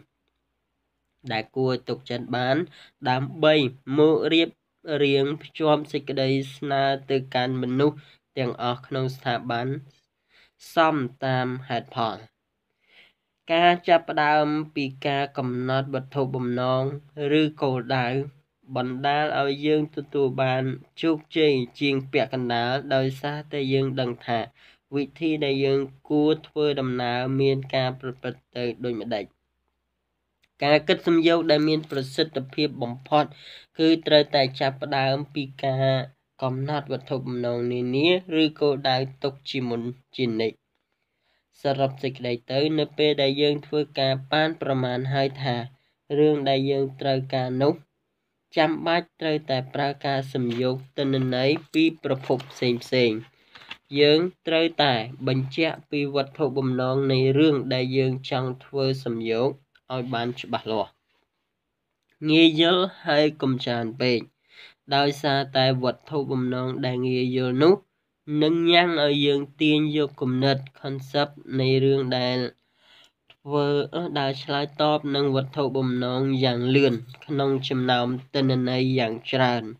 ហើយក៏ជាកម្លាំងចលករស្នូលធ្វើឲ្យការសំយោគទិន្នន័យមានដំណើរការយ៉ាងល្អប្រពៃCooper 1996ឧទាហរណ៍ដូចជាសុភីអស់សង្ឃឹមយ៉ាងខ្លាំងចំពោះប្រព័ន្ធការសិក្សាក្នុងសាលារៀនព្រោះថាមិនត្រឹមតែមិនធ្វើឲ្យកូនរបស់នាងមិនខ្នះខ្នែងឯងរៀនសូត្រទេថែមទាំងធ្វើឲ្យកូនទាំងពីររបស់នាងមានប្រតិកម្មខុសប្រតិកម្មតាមមិត្តភ័ក្តិនៅសាលារៀនទៀតផងលើសពីនឹងទៅទៀតគ្រូបង្រៀនមានចំនួនតិចពុំអាចមើលថែក្មេងបានគ្រប់ជ្រុងជ្រោយទើបសុភីគិតថានាងនឹងបង្រៀនកូនដោយខ្លួនឯងនៅផ្ទះដោយប្រើប្រព័ន្ធ homeschool នាងគិតថាខ្លួនមានសក្តានុពលគ្រប់គ្រាន់អាចធ្វើបានទោះយ៉ាងណាក៏ដោយសុភីមានចំណេះដឹងពាក់ព័ន្ធនឹងការបង្ហាត់បង្រៀនដោយវិធីដូចបានពោលខាងលើមិនច្រើនប៉ុន្មានទេហើយនាងគិតថានាងត្រូវការទិន្នន័យពីប្រភពផ្សេងៗឲ្យបានច្រើន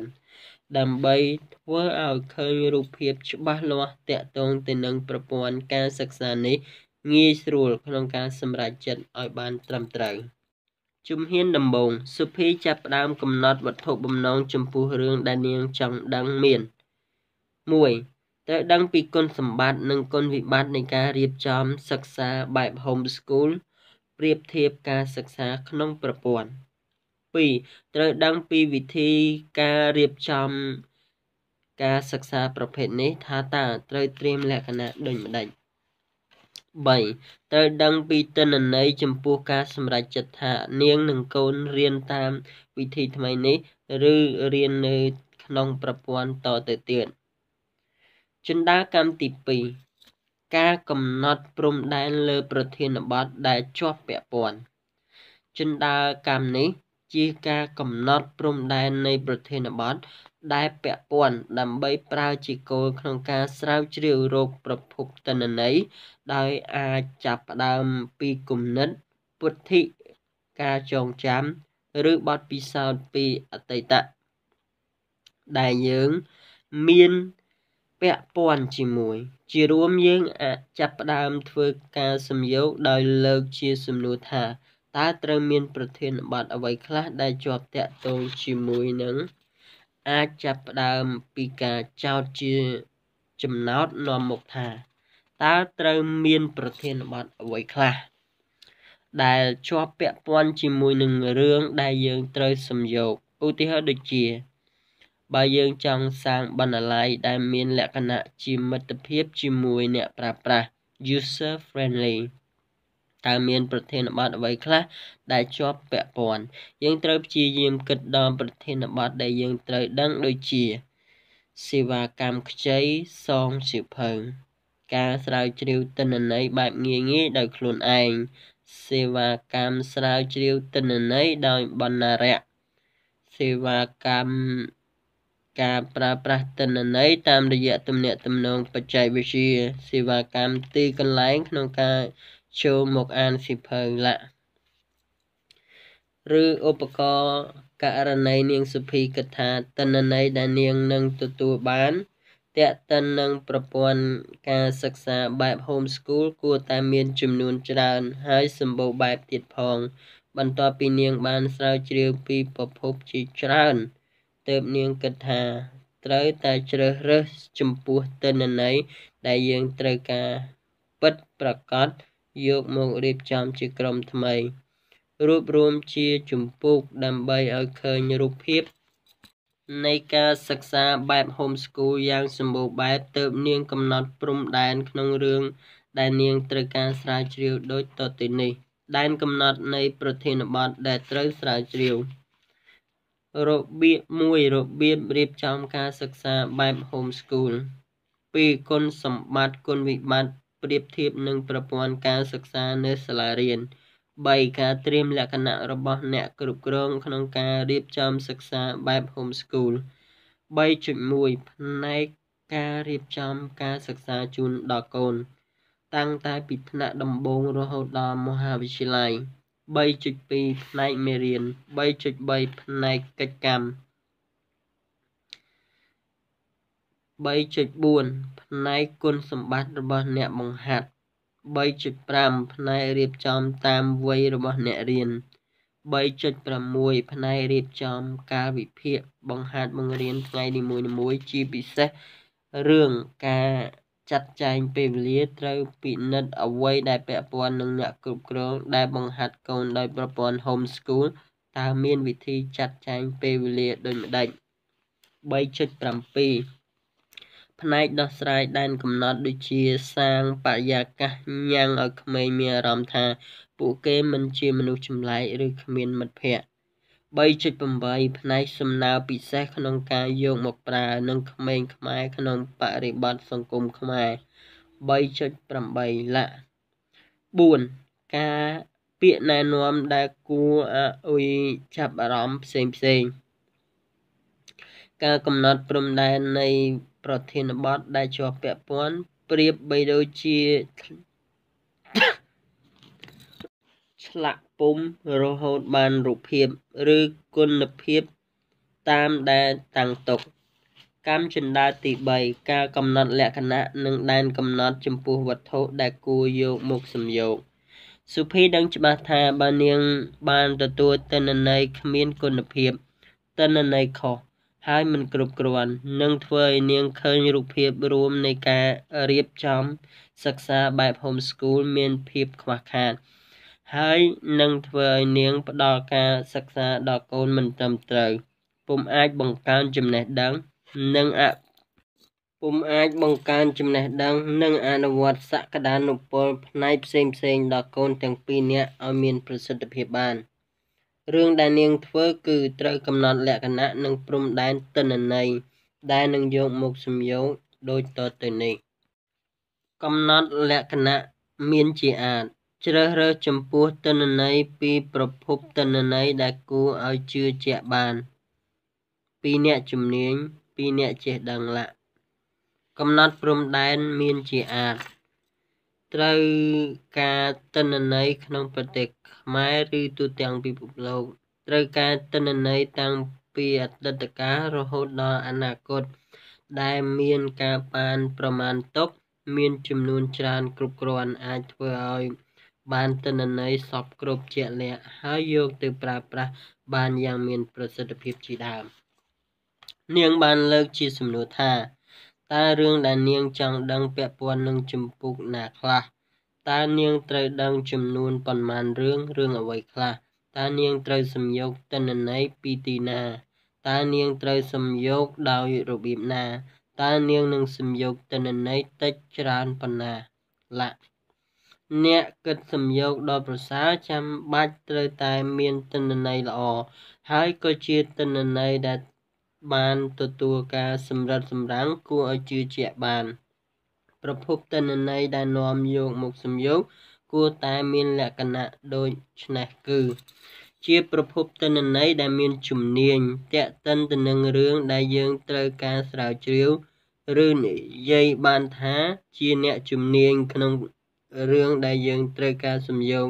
ដោយសារធ្វើឲ្យយើងបានទិន្នន័យដែលមានភាពជាក់លាក់ហើយជឿជាក់បានជាប្រភពទិន្នន័យទាន់សម័យបំផុតក្នុងខណៈនោះនិងមានវិសាលភាពដ៏ធំធេងលើព្រំដែននៃចំណេះដឹងយើងនឹងអាចធ្វើបន្តចំពោះទិន្នន័យដែលមានអ្នកដទៃបានធ្វើទុករួចរាល់ហើយរួបរวมទាំងតាំង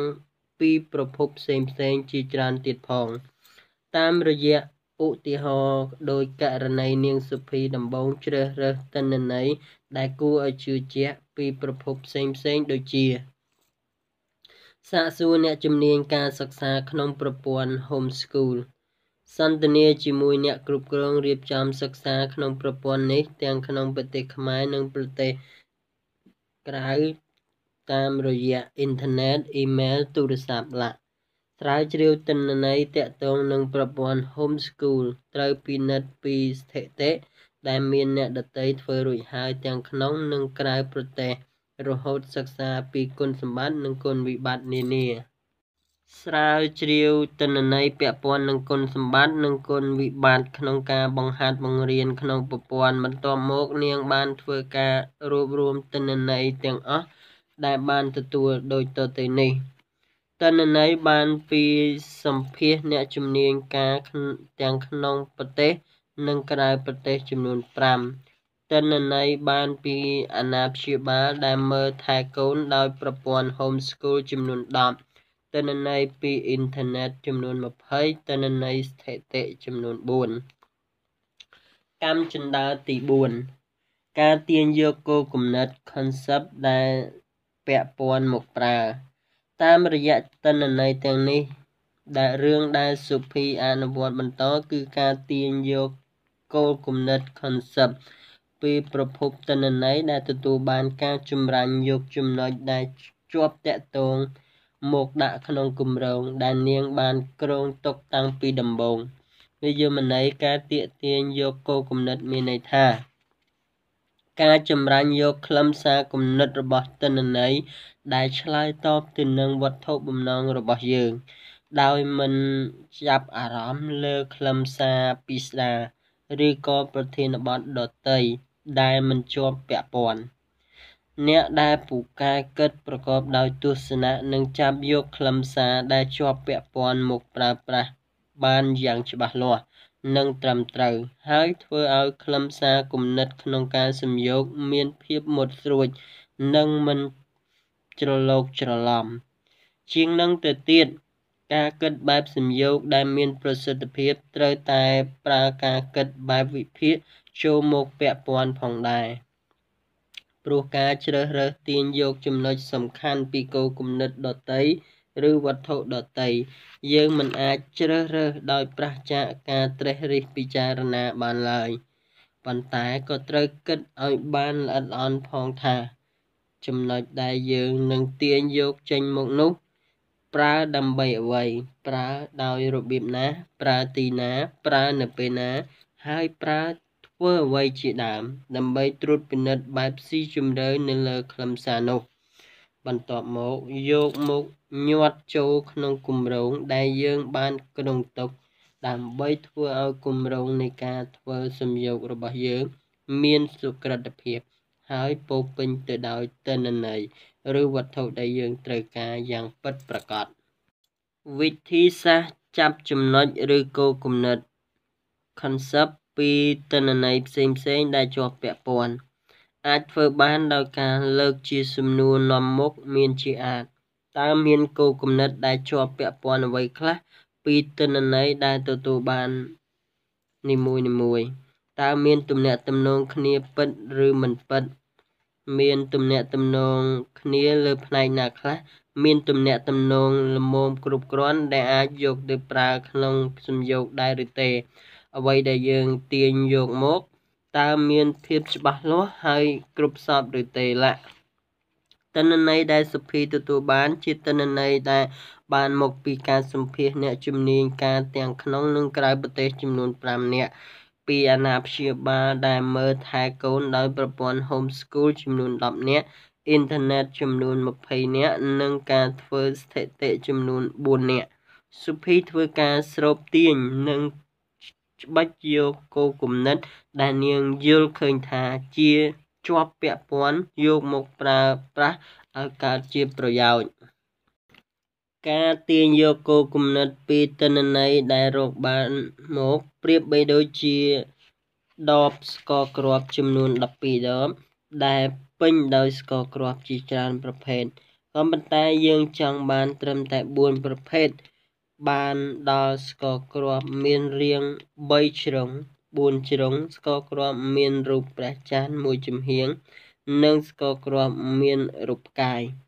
យើងចាប់ផ្ដើមជ្រើសរើសស្ករគ្រាប់ដែលយើងត្រូវការស្ករគ្រាប់ដែលយើងជ្រើសរើសយកមកប្រៀបបីដូចជាគោលគំនិតដែលចម្រាញ់ចេញមកដោយជ្រើសរើសតែអ្វីដែលយើងត្រូវការបន្ទាប់មកយកគំនិតក្នុងរឿងនីមួយៗបានមកពីប្រភពទិន្នន័យទាំងអស់មកផ្សាយផ្សំរួមបញ្ចូលគ្នាដោយគ្នាទៅនឹងការយកស្ករគ្រាប់គ្រប់ដបមកផ្សំគ្នាដែរក្នុងការទាក់ទាញយកគំនិតដែលជាប់ពាក់ព័ន្ធគ្នាមកប្រើអាចប្រើតិចនិចឬវិធីសាស្ត្រផ្សេងៗដូចជាតិចនិចការបំផុសគំនិតបែបសំយោគតិចនិចនៃការបំផុសគំនិតគេច្រើនប្រើនៅក្នុងការច្នៃប្រឌិតដើម្បីប្រើជាឧបករណ៍ក្នុងការគិតសំយោគមុននឹងចាប់ផ្ដើមធ្វើការបំផុសគំនិតបែបសំយោគយើងក៏បីចាប់ផ្ដើមកំណត់វត្ថុបំណងនៃការសំយោគសិនដោយការអនុវត្តតាមកម្មជណ្ដើរទី3ជាមុនការកំណត់លក្ខណៈនិងដែនកំណត់ចំពោះវត្ថុដែលគួរយកមកសំយោគដើម្បីបង្កើតបានជាគ្រោងការសំយោគដ៏ច្បាស់លាស់បន្ទាប់មកអញ្ជើញអ្នកដទៃឲ្យមកប្រជុំបង្គំគំនិតរួមគ្នាជួយគ្នាគិតចាប់យកចំណុចពិសេសដែលជាប់ពាក់ព័ន្ធយកមកដាក់ក្នុងគ្រោងដែលបានកំណត់ទុកនៅក្នុងខណៈពេលដែលធ្វើការប្រជុំបណ្ដុំគំនិតនោះយើងតោងតែសរសេរពីខ្លឹមសារនៃគម្រោងការធ្វើសំយោគលើក្តារខៀនឲ្យបានច្បាស់លាស់ដើម្បីឲ្យអ្នកចូលរួមប្រជុំមើលឃើញទាំងអស់គ្នាដែលជាហេតុធ្វើឲ្យពួកគេដឹងថាត្រូវសំយោគអ្វីហើយទុកជាការរំលឹកឲ្យដឹងថាកំពុងតែប្រជុំបណ្ដុំគំនិតណាមួយបន្ទាប់មកយើងជាអ្នកដឹកនាំអង្គប្រជុំដេញតាមប្រធានបទនៃការសំយោគនីមួយៗហើយជំរុញឲ្យអ្នកចូលរួមបញ្ចេញមតិគំនិតមិនថាជាការស្នើទិន្នន័យចំណុចខុសត្រូវទស្សនៈនៃការវិនិច្ឆ័យវិភាគច្នៃប្រឌិតឡាយកខ្លឹមសារដែលបានមកពីការប្រជុំសរសេរលើគម្រោងដែលបានគ្រោងទុកចែកតាមជំពូករៀបចំមាតិកាឲ្យមានរបៀបហើយយកមកធ្វើការវាយតម្លៃជាក្រោយថាចំណុចណាដែលសមហេតុផលឬចំណុចណាដែលមិនគួរប្រើប្រាស់បានគោលការណ៍នៃការអញ្ជើញអ្នកមកចូលរួមបំផុសគំនិតដើម្បីញ៉ាំងឲ្យការចូលរួមមានប្រសិទ្ធភាពនិងប្រសិទ្ធផលខ្ពស់គប្បីអញ្ជើញបុគ្គលដែលមានចំណេះដឹងច្រើនជំនាញពុំមែនមានជំនាញងាប់ក្រឡាតែមួយនោះទេប៉ុន្តែឲ្យស្ថិតនៅក្នុងដែនកំណត់ក្រោមប្រធានបទដែលត្រូវសំយោគតាមការកំណត់ទុកដើម្បីឲ្យយើងបានទទួលនៅទិន្នន័យដែលយើងត្រូវការបានគ្រប់ជ្រុងជ្រោយជាងនេះទៅទៀតបើយើងចង់បានគុណភាពនៃការបំផុសគំនិតបែបសំយោគខ្លាំងយើងត្រូវតែអញ្ជើញអ្នកជំនាញការដែលមានការយល់ដឹងទៅលើប្រធានបទដែលជាប់ពាក់ព័ន្ធនឹងរឿងដែលត្រូវសំយោគមកចូលរួមប្រជុំបណ្ដុំគំនិតដើម្បីឲ្យកើតជាការសំយោគខាងផ្លូវគំនិតសម្បូរបែបប៉ុន្តែការអនុវត្តជាក់ស្ដែងវាពិបាកពីព្រោះពេលវេលារបស់អ្នកជំនាញការម្នាក់ៗមិនដូចគ្នាទោះជាយ៉ាងនេះក្តីមិនមែនមានន័យថាធ្វើមិនបាននោះទេ បើសិនយើងមិនអាចនាំអ្នកជំនាញមកសួរចូលរួមជាមួយអ្នកបានយើងត្រូវតែយកប្រធានបទដែលត្រូវសំយោគនោះឲ្យអ្នកជំនាញការម្នាក់ៗដោយប្រើតិចនិចបន្ទាប់ទៀតតិចនិច define បែបសំយោគតិចនិចនេះកែច្នៃមកពីតិចនិច Delphi ដែលគេស្គាល់ជាទូទៅគោលការណ៍សំខាន់ម្យ៉ាងរបស់ទិន្នន័យ Delphi គឺការប្រើប្រយោជន៍ពីខួរក្បាលរបស់អ្នកជំនាញឲ្យជួយគិតសំយោគនិងបង្ហាញចំណុចដែលបានចម្រាញ់ចេញមកពីសតិបញ្ញារបស់អ្នកជំនាញការនីមួយៗដោយអ្នកជំនាញការម្នាក់ៗបញ្ចេញទស្សនៈយ៉ាងបើកចំហដោយសេរីមិនប្រឈមមុខដាក់គ្នាដើម្បីការពារកុំឲ្យការយល់ឃើញរបស់អ្នកជំនាញការម្នាក់មានឥទ្ធិពលទៅលើអ្នកជំនាញការម្នាក់ទៀតជាហេតុធ្វើឲ្យការសំយោគរបស់អ្នកជំនាញការម្នាក់នោះអាចលំអៀងពីគំនិតដើម Armstrong នៅពេលដែលយកតិចនិច Delphi មកប្រើដើម្បីគិតសំយោគគប្បីចាប់ផ្ដើមធ្វើឯកសារកំណត់សាច់រឿងការសំយោគតាមដែលយើងចង់បានហើយត្រូវផ្ដោតលើប្រធានបទដែលយើងត្រូវសួរឆ្លើយឲ្យបានហ្មត់ចត់អនុវត្តតាមកម្មជណ្ដើរទី3ជាមុនសិនដូចគ្នានឹងកម្មជណ្ដើរការ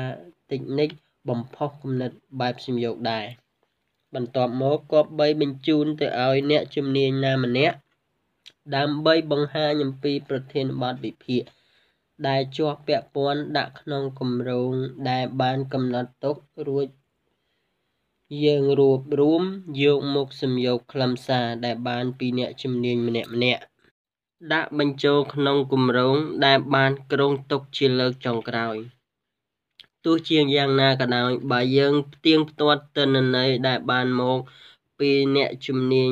ការម្នាក់ហើយឃើញថាវាមិនទាន់ពេញលេញយើងអាចបញ្ចូលសំណើសំណួរទៅអ្នកជំនាញការលើកទី2ឬលើកទី3ទៀតបានតិចនិច Delphi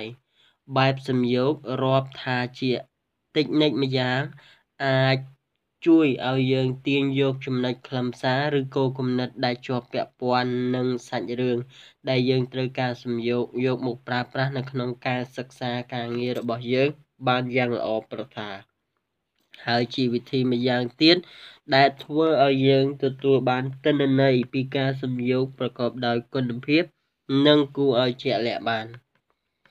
តិចនិចត្រង់គំនិតតិចនិចនេះច្នៃចេញពីឧបករណ៍សម្រាប់ត្រង់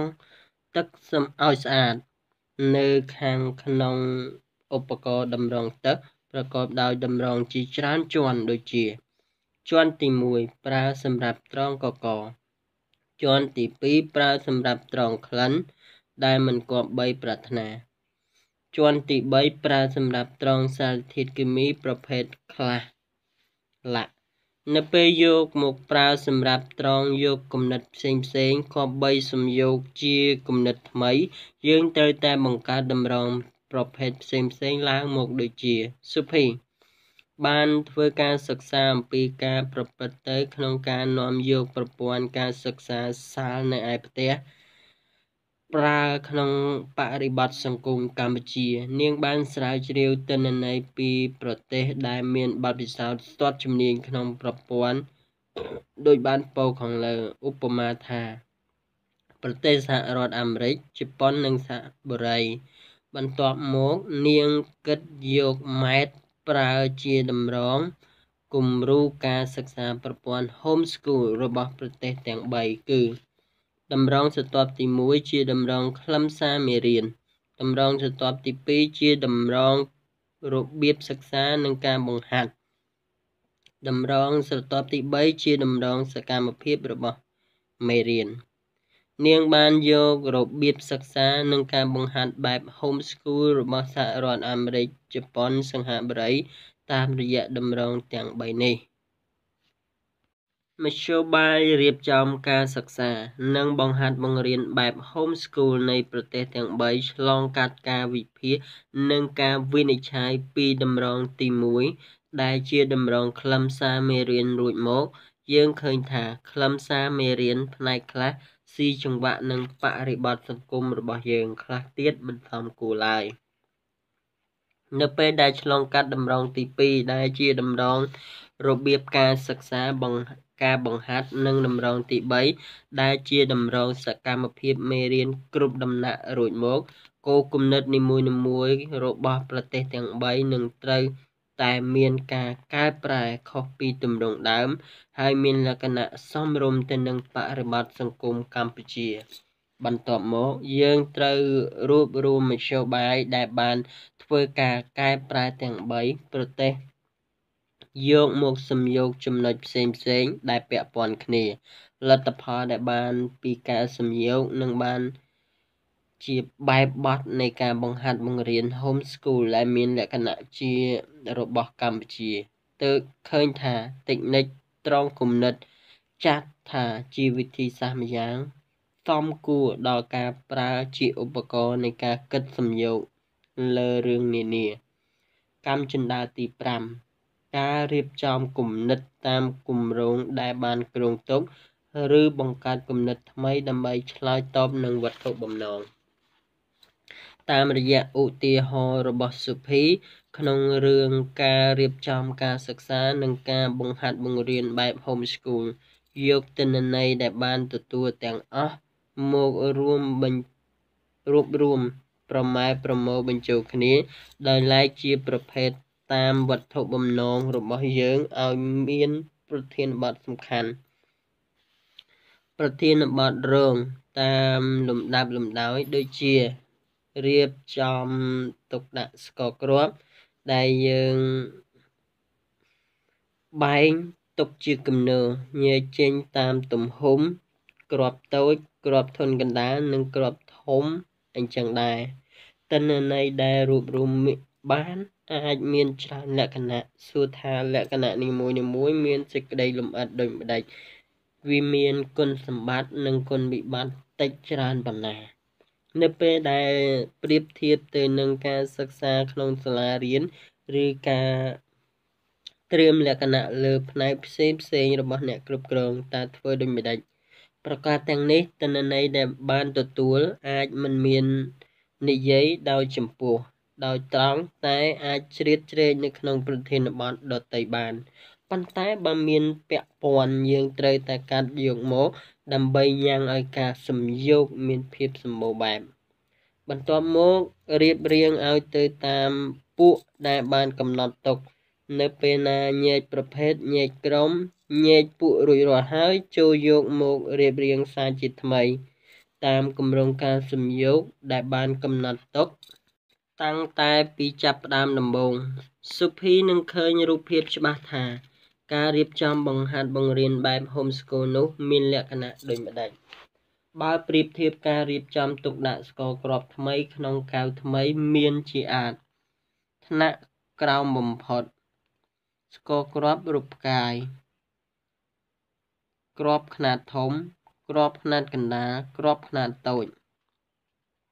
ថ្នាក់ទី2ស្ករគ្រាប់រូបព្រះច័ន្ទមួយចំហៀងគ្រាប់ខ្នាតធំគ្រាប់ខ្នាតកណ្ដាលគ្រាប់ខ្នាតតូចថ្នាក់ទី3ស្ករគ្រាប់រូបរាង3ជ្រុងគ្រាប់ខ្នាតធំគ្រាប់ខ្នាតកណ្ដាលគ្រាប់ខ្នាតតូចថ្នាក់ទី4ស្ករគ្រាប់រាង4ជ្រុងគ្រាប់ខ្នាតធំគ្រាប់ខ្នាតកណ្ដាលគ្រាប់ខ្នាតតូចស្ករគ្រាប់ដែលយកមកផ្សំបញ្ចូលគ្នាទាំងអស់នៅក្នុងកែវតែមួយយើងពុំអាចញែកឲ្យដាច់ពីគ្នាបានថាមកពីកែវណាខ្លះទេព្រោះផ្សំបញ្ចូលគ្នាអស់ហើយប្រសិនបើទិន្នន័យដែលយើងស្រាវជ្រាវមកមានចំនួនច្រើនមានគោលគំនិតដែលគួរឲ្យចាប់អារម្មណ៍ជាប្រយោជន៍ឬក៏ជាទិន្នន័យដែលយើងពុំអាចស្គាល់ពីមុនមកយើងអាចយកនៅគំនិតនោះចេញមកហើយកែប្រែគម្រោងគំនិតដែលបានគិតទុកឬបង្កើតគម្រោងថ្មីដើម្បីទទួលបានគោលគំនិតទាំងនោះភ្លាមហើយសំយោគបញ្ចូលគ្នាបណ្ដាលឲ្យយើងបានទិន្នន័យដែលមានប្រយោជន៍ជាច្រើនយើងសាកល្បងបង្កើតគម្រោងគំនិតឲ្យបានច្រើនដើម្បីជាការងាយ ក្នុងការជ្រើសរើសហើយគម្រោងដែលបានបង្កើតនោះអាចផ្លាស់ប្ដូរបានគ្រប់ពេលវេលាតាមទិន្នន័យដែលបានទទួលបន្ថែមគម្រោងថ្មីនេះត្រូវឲ្យស៊ីចង្វាក់គ្នាគ្រប់ជំហានហើយមានទម្ងន់ប្រហាក់ប្រហែលគ្នាមានការញែកតាមលំដាប់មាតិកាធំតូចតាមលំដាប់អាស្រ័យលើហេតុផល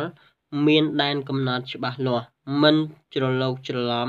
ហើយសមនឹងវត្ថុបំណងនៃការសំយោគដែលយើងបានរំពឹងទុកការទាញយកគំនិតដើម្បីបង្កើតគម្រោងអាចធ្វើឡើងដោយការចោទជាសំណួរទាំងនេះដូចជាទិន្នន័យដែលបានសំយោគនេះពាក់ព័ន្ធនឹងខ្លឹមសារដូចម្ដេច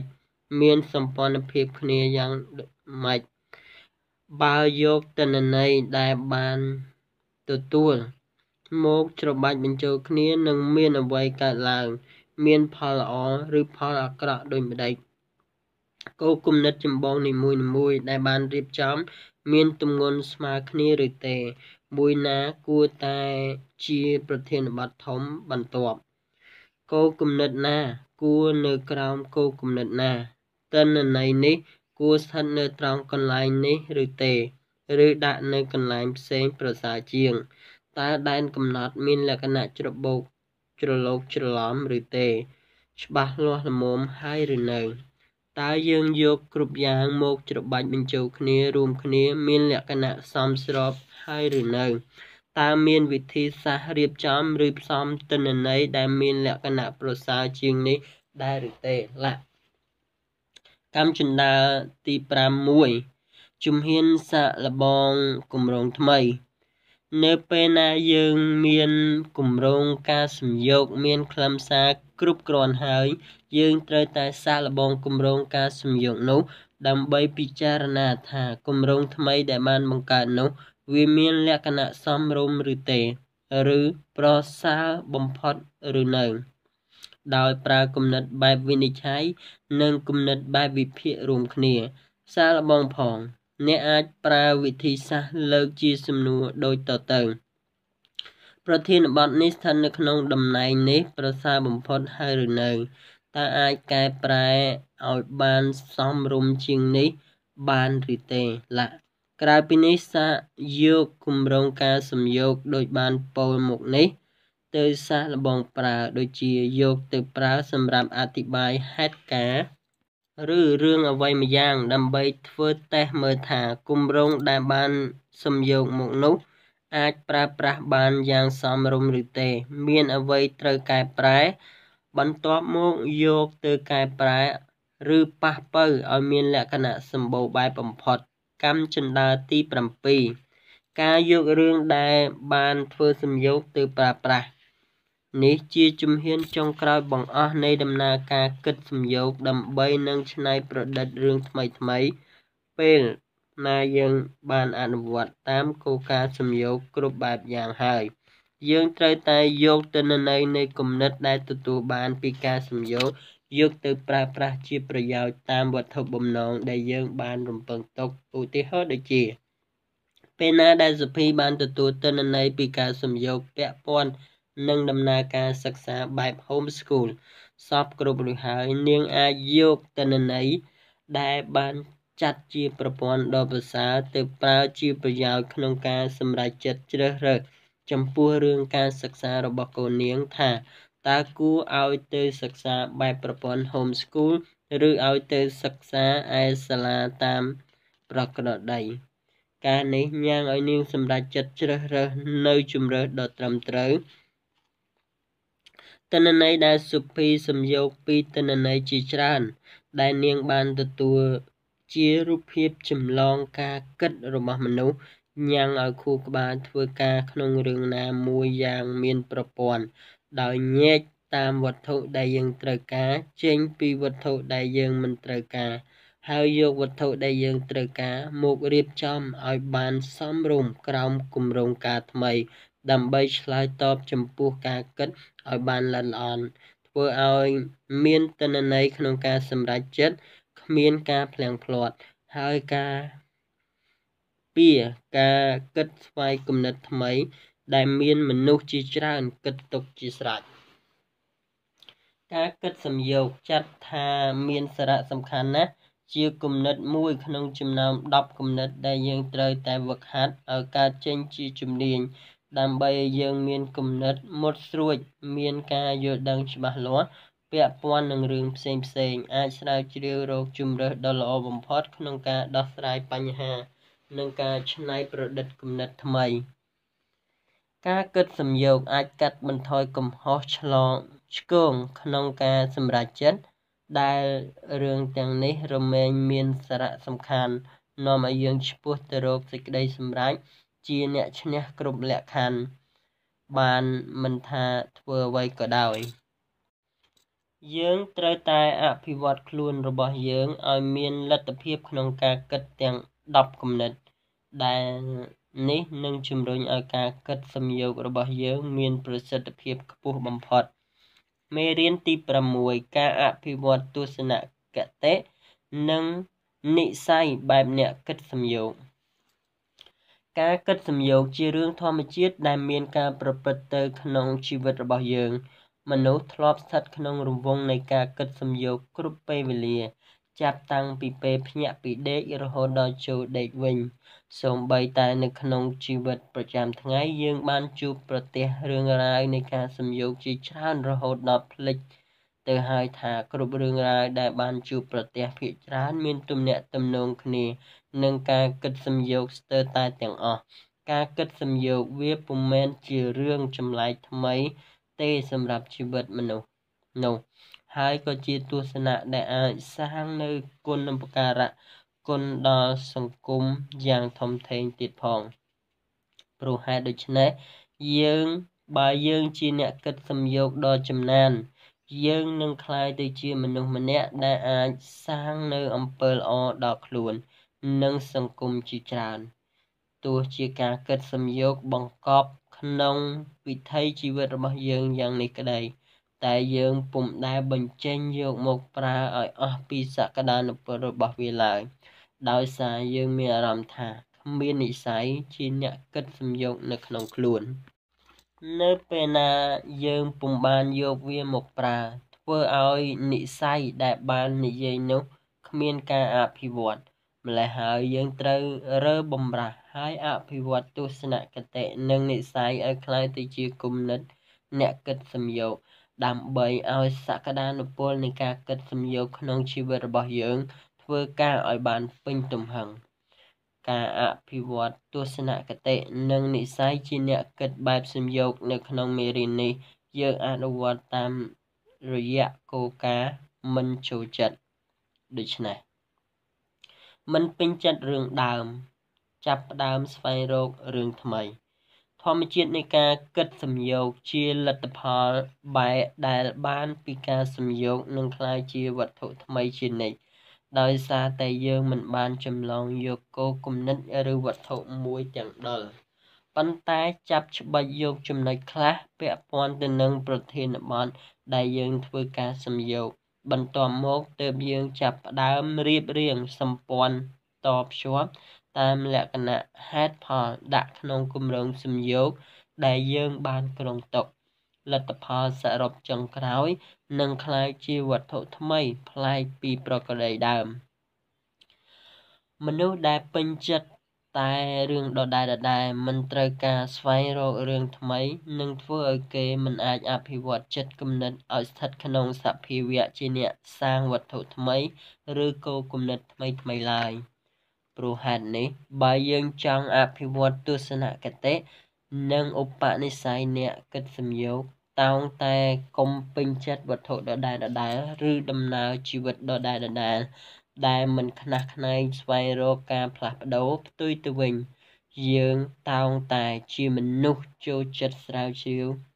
រកវត្ថុថ្មីចូលចិត្តកែប្រែចូលចិត្តធ្វើអ្វីប្លែកខុសពីធម្មតាហើយមានការប្រថុយប្រថានឬសាកល្បងសមត្ថភាពជានិច្ចដោយកំណត់គោលដៅថាមួយថ្ងៃត្រូវតែស្វែងរករឿងថ្មី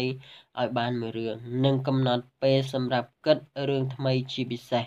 ដើម្បីអភិវឌ្ឍនិស្ស័យជាអ្នកស្វែងរករឿងថ្មីឲ្យកើតឡើងចំពោះខ្លួនឯងឧទាហរណ៍ដូចជាលោកថាខេអ៊ុ ហឹងងូឈិជាជាតិជប៉ុន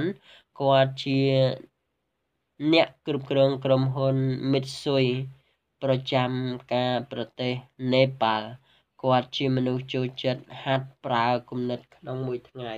គាត់បានកំណត់ពេលវេលាប្រមាណជា2 ម៉ោងកន្លះសម្រាប់ហាត់គិតរឿងថ្មីរៀងរាល់ថ្ងៃបើករណីក្នុងមួយថ្ងៃគាត់អាចគិតរឿងថ្មីបានរហូតដល់ទៅ64រឿងមួយសប្តាហ៍បាន448រឿងគាត់វឹកហាត់ការគិតអស់រយៈពេល18ឆ្នាំពេញ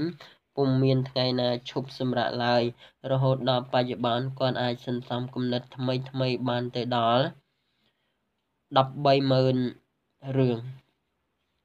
លទ្ធផលពីការគិតរបស់គាត់ធ្វើឲ្យក្រុមហ៊ុន Mitsui មានការងារប្លែកប្រាក់ចំណូលច្រើនដូចជាគាត់បានបង្កើតរោងចក្រផលិតទឹកដើម្បីសុខភាពដោយយកចេញពីប្រភពទឹកខនិច្ចនៅបរិវេណជួរភ្នំហិមាលាយផលិតដាក់ដបយ៉ាងល្អនាំចូលទៅលក់នៅឯប្រទេសជប៉ុននិងប្រទេសនានានៅពិភពលោកធ្វើឲ្យក្រុមហ៊ុនសាងប្រាក់កម្រៃបានច្រើនសន្ធឹកសន្ធាប់ហេតុផលមួយដែលគាត់អាចធ្វើដូច្នេះបានដោយសារគេចូលចិត្តប្រថុយប្រថានចូលចិត្តប្រឈមមុខនឹងរឿងថ្មីនិងស្វែងរករឿងថ្មីជានិច្ចព្រោះហេតុនោះភាវៈជាអ្នកមិនពេញចិត្តរឿងដដែលហើយចូលចិត្តស្វែងរករឿងថ្មីជាកត្តាចម្បងដែលអាចអភិវឌ្ឍខ្លួនឈានទៅរកជាអ្នកគិតបែបសំយោគដ៏មានគុណភាពនាពេលអនាគត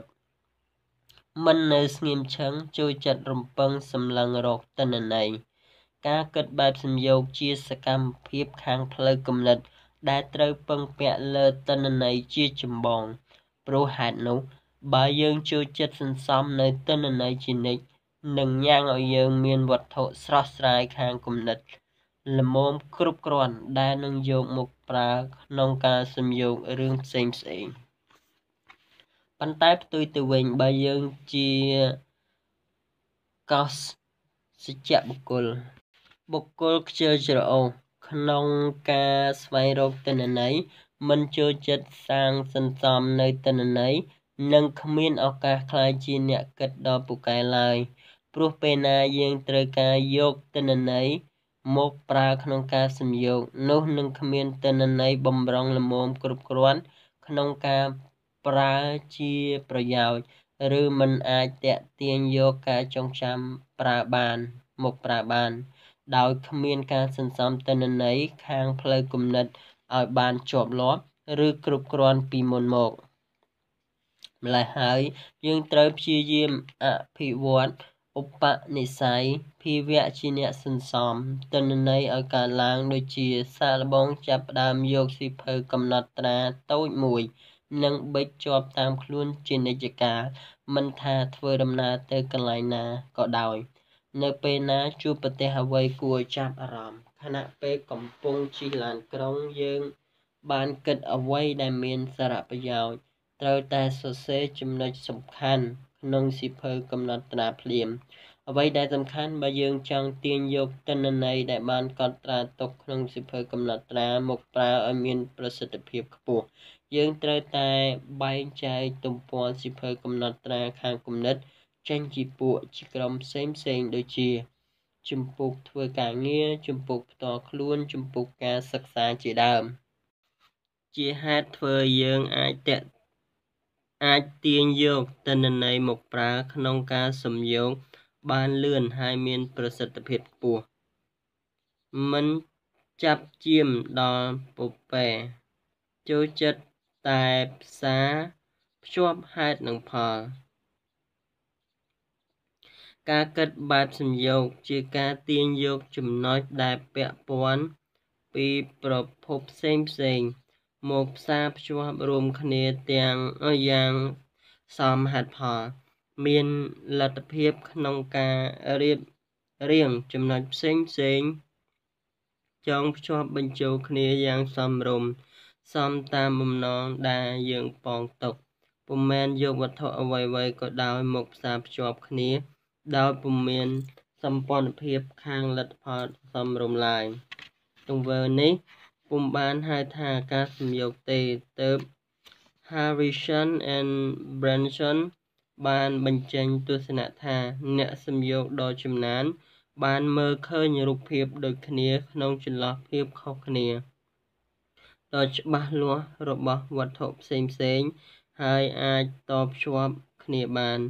Harrison Branson 2002 អ្នកគិតសំយោគដ៏ប្រសើរចាំបាច់ត្រូវតែយល់ដឹងនិងសម្លឹងឃើញលទ្ធភាពរវាងវត្ថុផ្សេងៗយកមកផ្សារភ្ជាប់គ្នាយ៉ាងមានហេតុផលយើងត្រូវវឹកហាត់អប់រំបណ្ដុំនិស្ស័យដែលបាននិយាយឲ្យកើតឡើងតាមរយៈតិចនិចចោទជាសំណួរថាតើវត្ថុទាំងនេះមានសម្ព័ន្ធភាពនឹងគ្នាឬទេសួរសំណួរនេះគ្រប់ពេលដែលយើងឃើញវត្ថុផ្សេងជំរុញគំនិតរបស់យើងបណ្ដោយឲ្យកើតការនិស្ស័យតាក់ទងគ្នាដូចម្ដេចហើយនៅពេលធ្វើដូចនេះជាច្រើនថ្ងៃឧបនិស្ស័យដូចបាននិយាយនឹងបញ្ជ្រាបចូលនៅក្នុងជីវិតជាថាវរៈចូលចិត្តផ្សែផ្សំការផ្សែផ្សំជាលក្ខណៈសំខាន់ម្យ៉ាងនៃការគិតសំយោគព្រោះថាយើងត្រូវតែយកអង្គប្រកបផ្សេងដែលមានទំនាក់ទំនងជាមួយនឹងចំណុចសំខាន់ដែលយើងត្រូវតែធ្វើការសំយោគយកមកផ្សែផ្សំបញ្ចូលគ្នាហើយរៀបចំខ្លឹមសារឲ្យបានសមរម្យជាហេតុធ្វើឲ្យយើងបានវត្ថុថ្មីឡើងការផ្សែផ្សំការទំលាយបញ្ចូលគ្នាការចម្រាញ់ពាក្យទាំងអស់នេះស្ថិតនៅក្នុងក្រុមតែមួយចំពោះការសំយោគដោយសារវត្ថុនានាអាចសំយោគបញ្ចូលគ្នាបានត្រូវតែឆ្លងកាត់ការផ្សែផ្សំទំលាយបញ្ចូលគ្នាឬចម្រាញ់រវាងអង្គប្រកបនានាដែលជាប់ពាក់ព័ន្ធម្ល៉េះហើយបុគ្គលដែលមានបំណងប្រាថ្នាត្រូវការអភិវឌ្ឍខ្លួន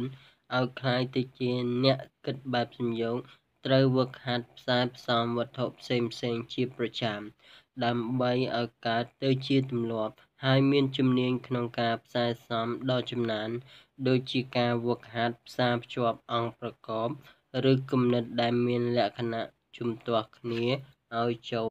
គ្នាដោយការផ្សែផ្សំយ៉ាងរលូនមានការសំយោគយ៉ាងសមហេតុផលជាដើមមិនស្រពេចស្រពិលចូលចិត្តភាពច្បាស់លាស់ការគិតសំយោគត្រូវអាស្រ័យទៅលើជំនាញដ៏សំខាន់ម្យ៉ាងនោះគឺការសម្លឹងមើលចំណុចរងក្នុងរឿងនានាឲ្យច្បាស់លាស់ពោលគឺឲ្យយល់ថាគោលគំនិតមួយប្រកបទៅដោយចំណុចគោលនិងចំណុចរងមានអ្វីខ្លះឬយល់ពីអង្គប្រកបបន្ទាប់បន្សំនៃវត្ថុផ្សេងថាតើវាដូចម្ដេចព្រោះនៅពេលយើងចង់សំយោគលើរឿងអ្វីមួយយើងតោងទាញយកចំណុចដែលពាក់ព័ន្ធពីទិន្នន័យនានាមកផ្សារភ្ជាប់បញ្ចូលគ្នាយ៉ាងសមហេតុផលមូលដ្ឋានគ្រឹះនៃឧបនិស្ស័យអ្នកគិតសំយោគគឺជាសមត្ថភាពនៃការសម្លឹងមើលចំណុចសំខាន់ឲ្យបានច្បាស់លាស់និងទាញយកចំណុចណាដែលពាក់ព័ន្ធយ៉ាងត្រឹមត្រូវយើងអាចវឹកហាត់អប់រំបណ្ដុំនិស្ស័យដោយពោលមុខនេះបានតាមរយៈវឹកហាត់ចាប់យកខ្លឹមសារពីសៀវភៅកាសែតសៀវភៅជំនាញកាន់តែអានកាន់តែថ្នឹកទៅនឹងរបៀបសរសេរពាក្យពេចន៍សំណួរភាសារហូតដល់ចំណុចសំខាន់ចំណុចបន្ទាប់បន្សំនៃការសរសេរប្រភេទផ្សេងឆ្លងតាមរយៈគម្រោងនៃការសរសេរនោះរឿងទាំងអស់នេះជួយឲ្យយើងយល់ពីការវឹកហាត់សម្លឹងចំណុចសំខាន់ឲ្យមានភាពច្បាស់លាស់រឹតតែខ្លាំងឡើងយ៉ាងសន្សឹមរហូតក្លាយជាឧបនិស្ស័យប្រចាំខ្លួននៅទីបំផុតមិនលំអៀងចូលចិត្តតម្កល់ខ្លួនជាកណ្ដាលការគិតសំយោគជាគំនិតទស្សនៈផ្ដោតសំខាន់ទៅលើការរួបរวมទិន្នន័យជាប់ពាក់ព័ន្ធនឹងរឿងដែលត្រូវសំយោគទើបធ្វើឲ្យទិន្នន័យដែលត្រូវរួបរวมនោះជាទិន្នន័យមានទាំងវិជ្ជមាននិងអវិជ្ជមានច្រឡូកច្រឡំគ្នា ដូច្នេះបើអ្នកគិតសំយោគមិនមានចិត្តជាកណ្ដាលមានអកតេចំពោះទិន្នន័យជាអវិជ្ជមានហើយនោះ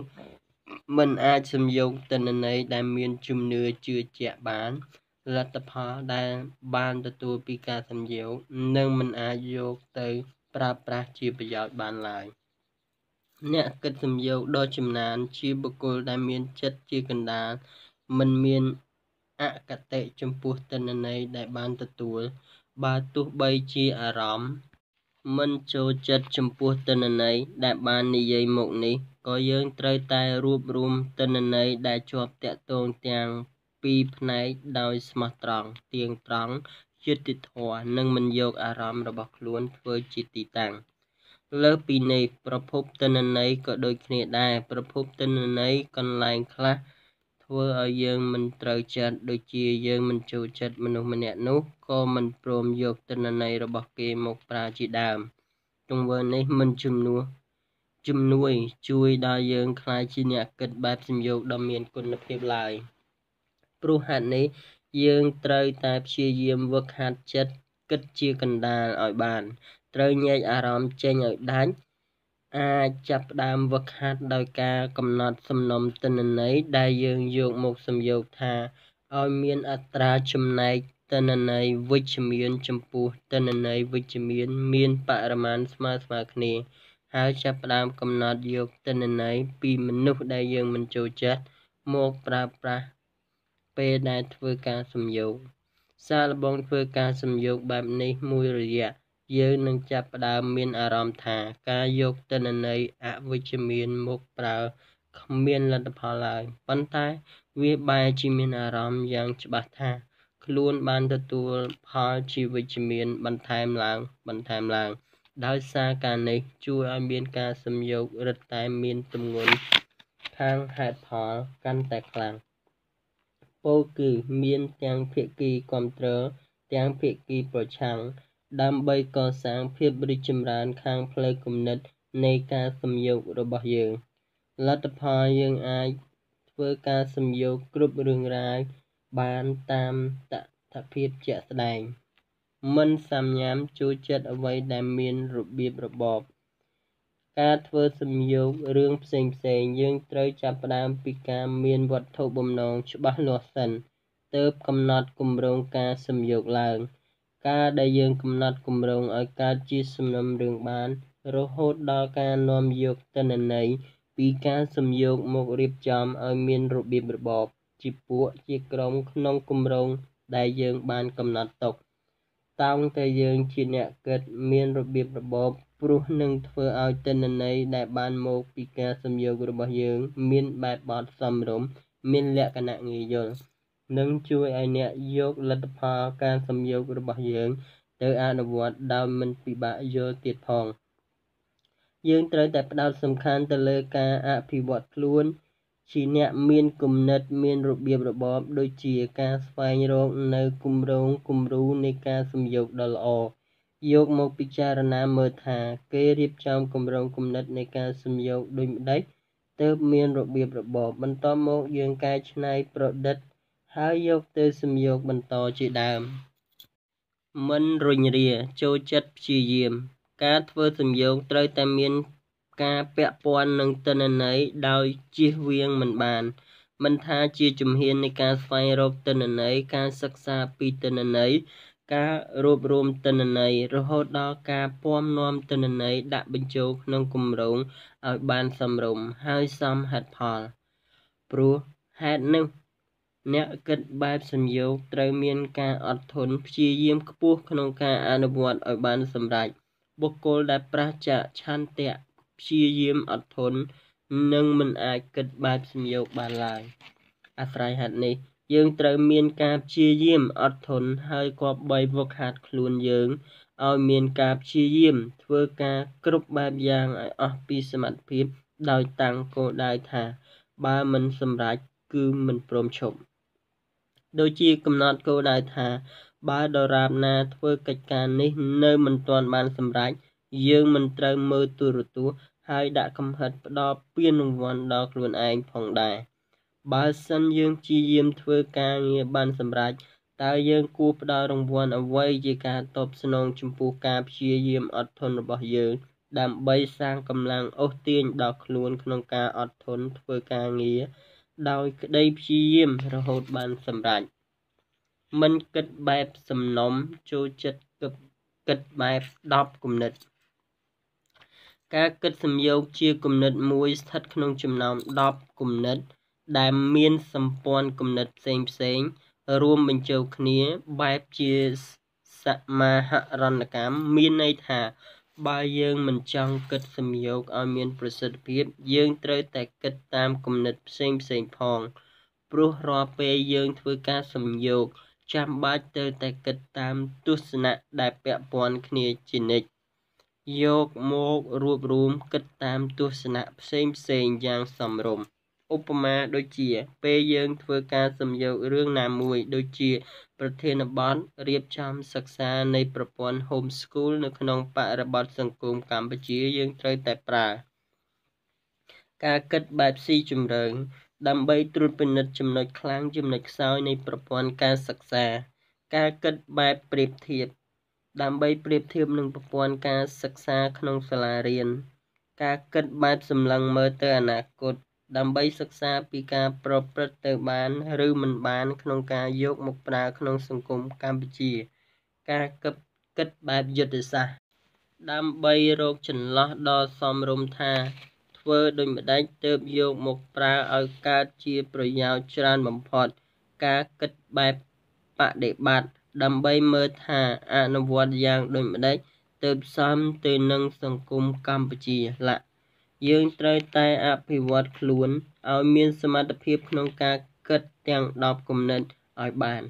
ដែលជាការជួយពង្រឹងឲ្យមានការគិតបែបសំយោគរបស់យើងមានប្រសិទ្ធភាពខ្ពស់បំផុតការអភិវឌ្ឍទស្សនគតិនិងនិស្ស័យរបស់អ្នកគិតបែបសំយោគពិតជាមានសារៈសំខាន់ណាស់សម្រាប់អ្នកដែលមានបំណងចង់បានជោគជ័យក្នុងឆាកជីវិតទាំងជីវិតការងារនិងដំណើរជីវិតផ្ទាល់ខ្លួនរហូតដល់ការរស់នៅក្នុងសង្គមប្រកបដោយសេចក្តីសុខ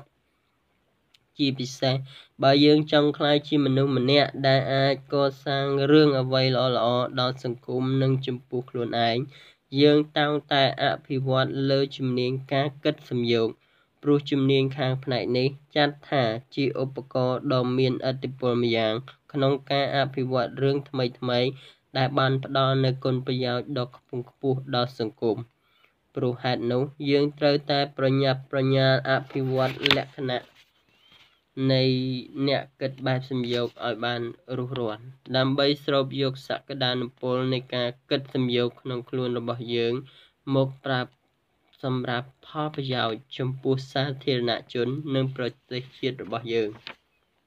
មេរៀនទីបញ្ចប់ការគិតបែបសំយោគជាគំនិតទស្សនៈដែលត្រូវតែអាស្រ័យទៅលើសមត្ថភាពនៃការ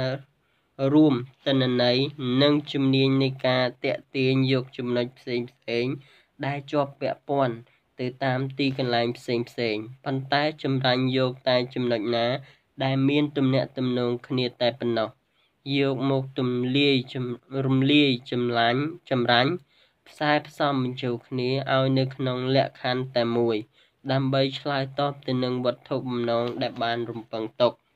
ការគិតសំយោគគ្នាធ្វើឲ្យយើងអាចបង្កើតនៅរឿងថ្មីមិនថា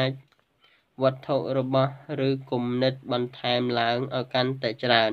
ការអភិវឌ្ឍជំនាញការគិតសំយោគគ្នាសមរម្យសម្រាប់មនុស្សគ្រប់ក្រុមគ្រប់ប្រភេទគ្រប់វ័យដែលនឹងអាចញ៉ាំងឲ្យយើងពង្រឹងខ្លួនឲ្យក្លាយជាមនុស្សមានសមត្ថភាពគុណភាពអាចសាងផលប្រយោជន៍ដល់ខ្លួនឯងក្រុមគ្រួសារសាធារណជនព្រមទាំងប្រទេសឲ្យអស់ពីសក្តានុពលគំនិតឈ្នះទាំង10នេះក្រៅតែពីអភិវឌ្ឍខ្លួនឲ្យក្លាយទៅជាអ្នកគិតបែបសំយោគហើយថែមទាំងអាចអភិវឌ្ឍជំនាញការគិតបានល្អទៀតផងបើចង់ក្លាយជាអ្នកកំពូលពូកែគិតនិងគិតឈ្នះឥតលក្ខខណ្ឌសូមអានសៀវភៅគំនិតឈ្នះទាំង10គ្រប់ទាំង10ក្បាលមានជាអាច 1ការគិតបែបស៊ីជម្រៅ 2ការគិតបែបវិភាគ 3ការគិតបែបសំយោគ 4ការគិតបែបប្រៀបធៀប 5ការគិតបែបទស្សនាទាន 6ការគិតបែបច្នៃប្រឌិត 7ការគិតបែបបដិបត្តិ 8ការគិតបែបយុទ្ធសាស្ត្រ 9ការគិតបែបសមាហរណកម្ម 10ការគិតបែបសម្លឹងទៅអនាគត ខ្លឹមសារសៀវភៅក្នុងមួយក្បាលនឹងនាំអ្នកអានឆ្ពោះទៅកាន់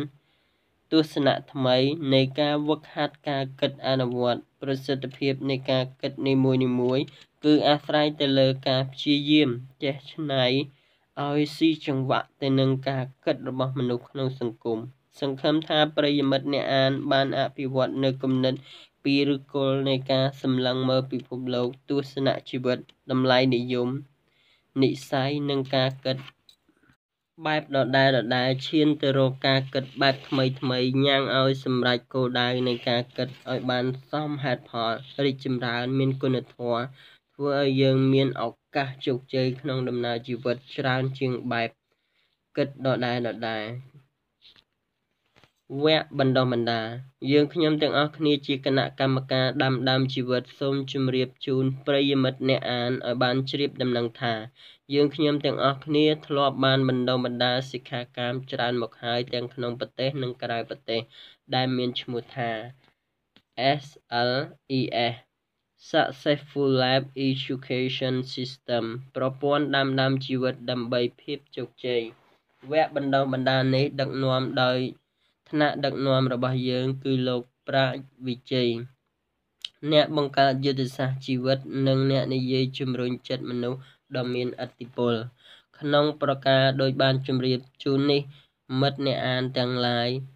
រូបណាចង់ចូលរួមវគ្គបណ្ដុះបណ្ដាលនេះជាមួយយើងខ្ញុំក៏អាចចូលរួមបានព្រោះយើងខ្ញុំកំពុងតែដឹកនាំបណ្ដុះបណ្ដាលជារៀងរាល់ខែលោកអ្នកនឹងទទួលបាននៅបច្ចេកទេសនៃការអភិវឌ្ឍកម្លាំងជីវិតតាមបែបលោតផ្លោះលោកអ្នកនឹងបានរៀននៅបច្ចេកទេសក្នុងការអភិវឌ្ឍខ្លួនក្នុងលក្ខណៈទាន់សម័យដើម្បីជោគជ័យនៃជីវិតលោកអ្នកនឹងបានរៀនបច្ចេកទេសរបស់លោកជោគជ័យដើម្បីអភិវឌ្ឍខ្លួនឯងអ្នកនឹងអាចសាងអ្វីដែលជារបស់អ្នកហើយវានឹងនៅជាមួយនឹងលោកអ្នកជារៀងរហូតលោកអ្នកនឹងបានរៀបចំនៅប្រព័ន្ធនៃការគិតនៅក្នុងអ្វីដែលលោកអ្នកត្រូវការលោកអ្នកអាចហ្វឹកហាត់រាងកាយពាក្យសម្ដីគំនិតក្នុងបែបថ្មីមួយទៀតដែលនឹងធ្វើឲ្យជីវិតអ្នករឹតតែមានតម្លៃលោកអ្នកនឹងជួបនៅក្តីស្រមៃហើយប្រើក្តីស្រមៃនោះឲ្យក្លាយជាការពិតលោកអ្នកនឹងអាចបំបែកកំផែងដែលកំពុងបិទបាំងនៅក្តីស្រមៃរបស់អ្នកនឹងទទួលអារម្មណ៍ដ៏វិសេសមួយថាប្រៀបដូចជាព្រះច័ន្ទផុសចាកពពកលោកអ្នកនឹងបានរៀនពីវិធីវិសេសម្យ៉ាងគឺវិធីសាងនិងប្រើអារម្មណ៍ដើម្បីសេចក្តីសុខនិងភាពជោគជ័យលោកអ្នកនឹងដឹងពីវិធីទំនាក់ទំនងជាមួយនឹងខ្លួនឯងដែលនឹងអាចធ្វើឲ្យអ្នកជាមនុស្សថ្មីម្នាក់ទៀតដែលចង់បានលោកអ្នកនឹងអាចរស់នៅក្នុងចំណោមមនុស្សដែលកំពុងតែចង់អភិវឌ្ឍខ្លួនហើយវានឹងអាចបន្ថែមកម្លាំងដល់ជីវិតរបស់អ្នកលោកអ្នកនឹងបានជួបនៅកម្លាំងជំរុញថ្មីមួយទៀតដែលអ្នកមិនធ្លាប់បានជួបពីមុនមកលោកអ្នកនឹងបានជួបកម្លាំងជីវិតដែលមានក្នុងខ្លួនរបស់លោកអ្នក 100% អ្នកនឹងបានជួបនៅបទពិសោធន៍ឬមិត្តភាពដែលនឹងធ្វើឲ្យជក់ចិត្តដិតអារម្មណ៍ក្នុងដំណើរការដើរទៅមុខគ្មានថ្ងៃនឹងធុញទ្រាន់លោកអ្នកនឹងបានរៀននៅបច្ចេកទេសក្នុងការប្រើកម្លាំងរបស់លោកអ្នកឲ្យបានពេញទំហឹងដើម្បីឈានទៅរកភាពជោគជ័យដោយសេចក្តីប៉ងប្រាថ្នាចូលរួមសិក្ខាសាលា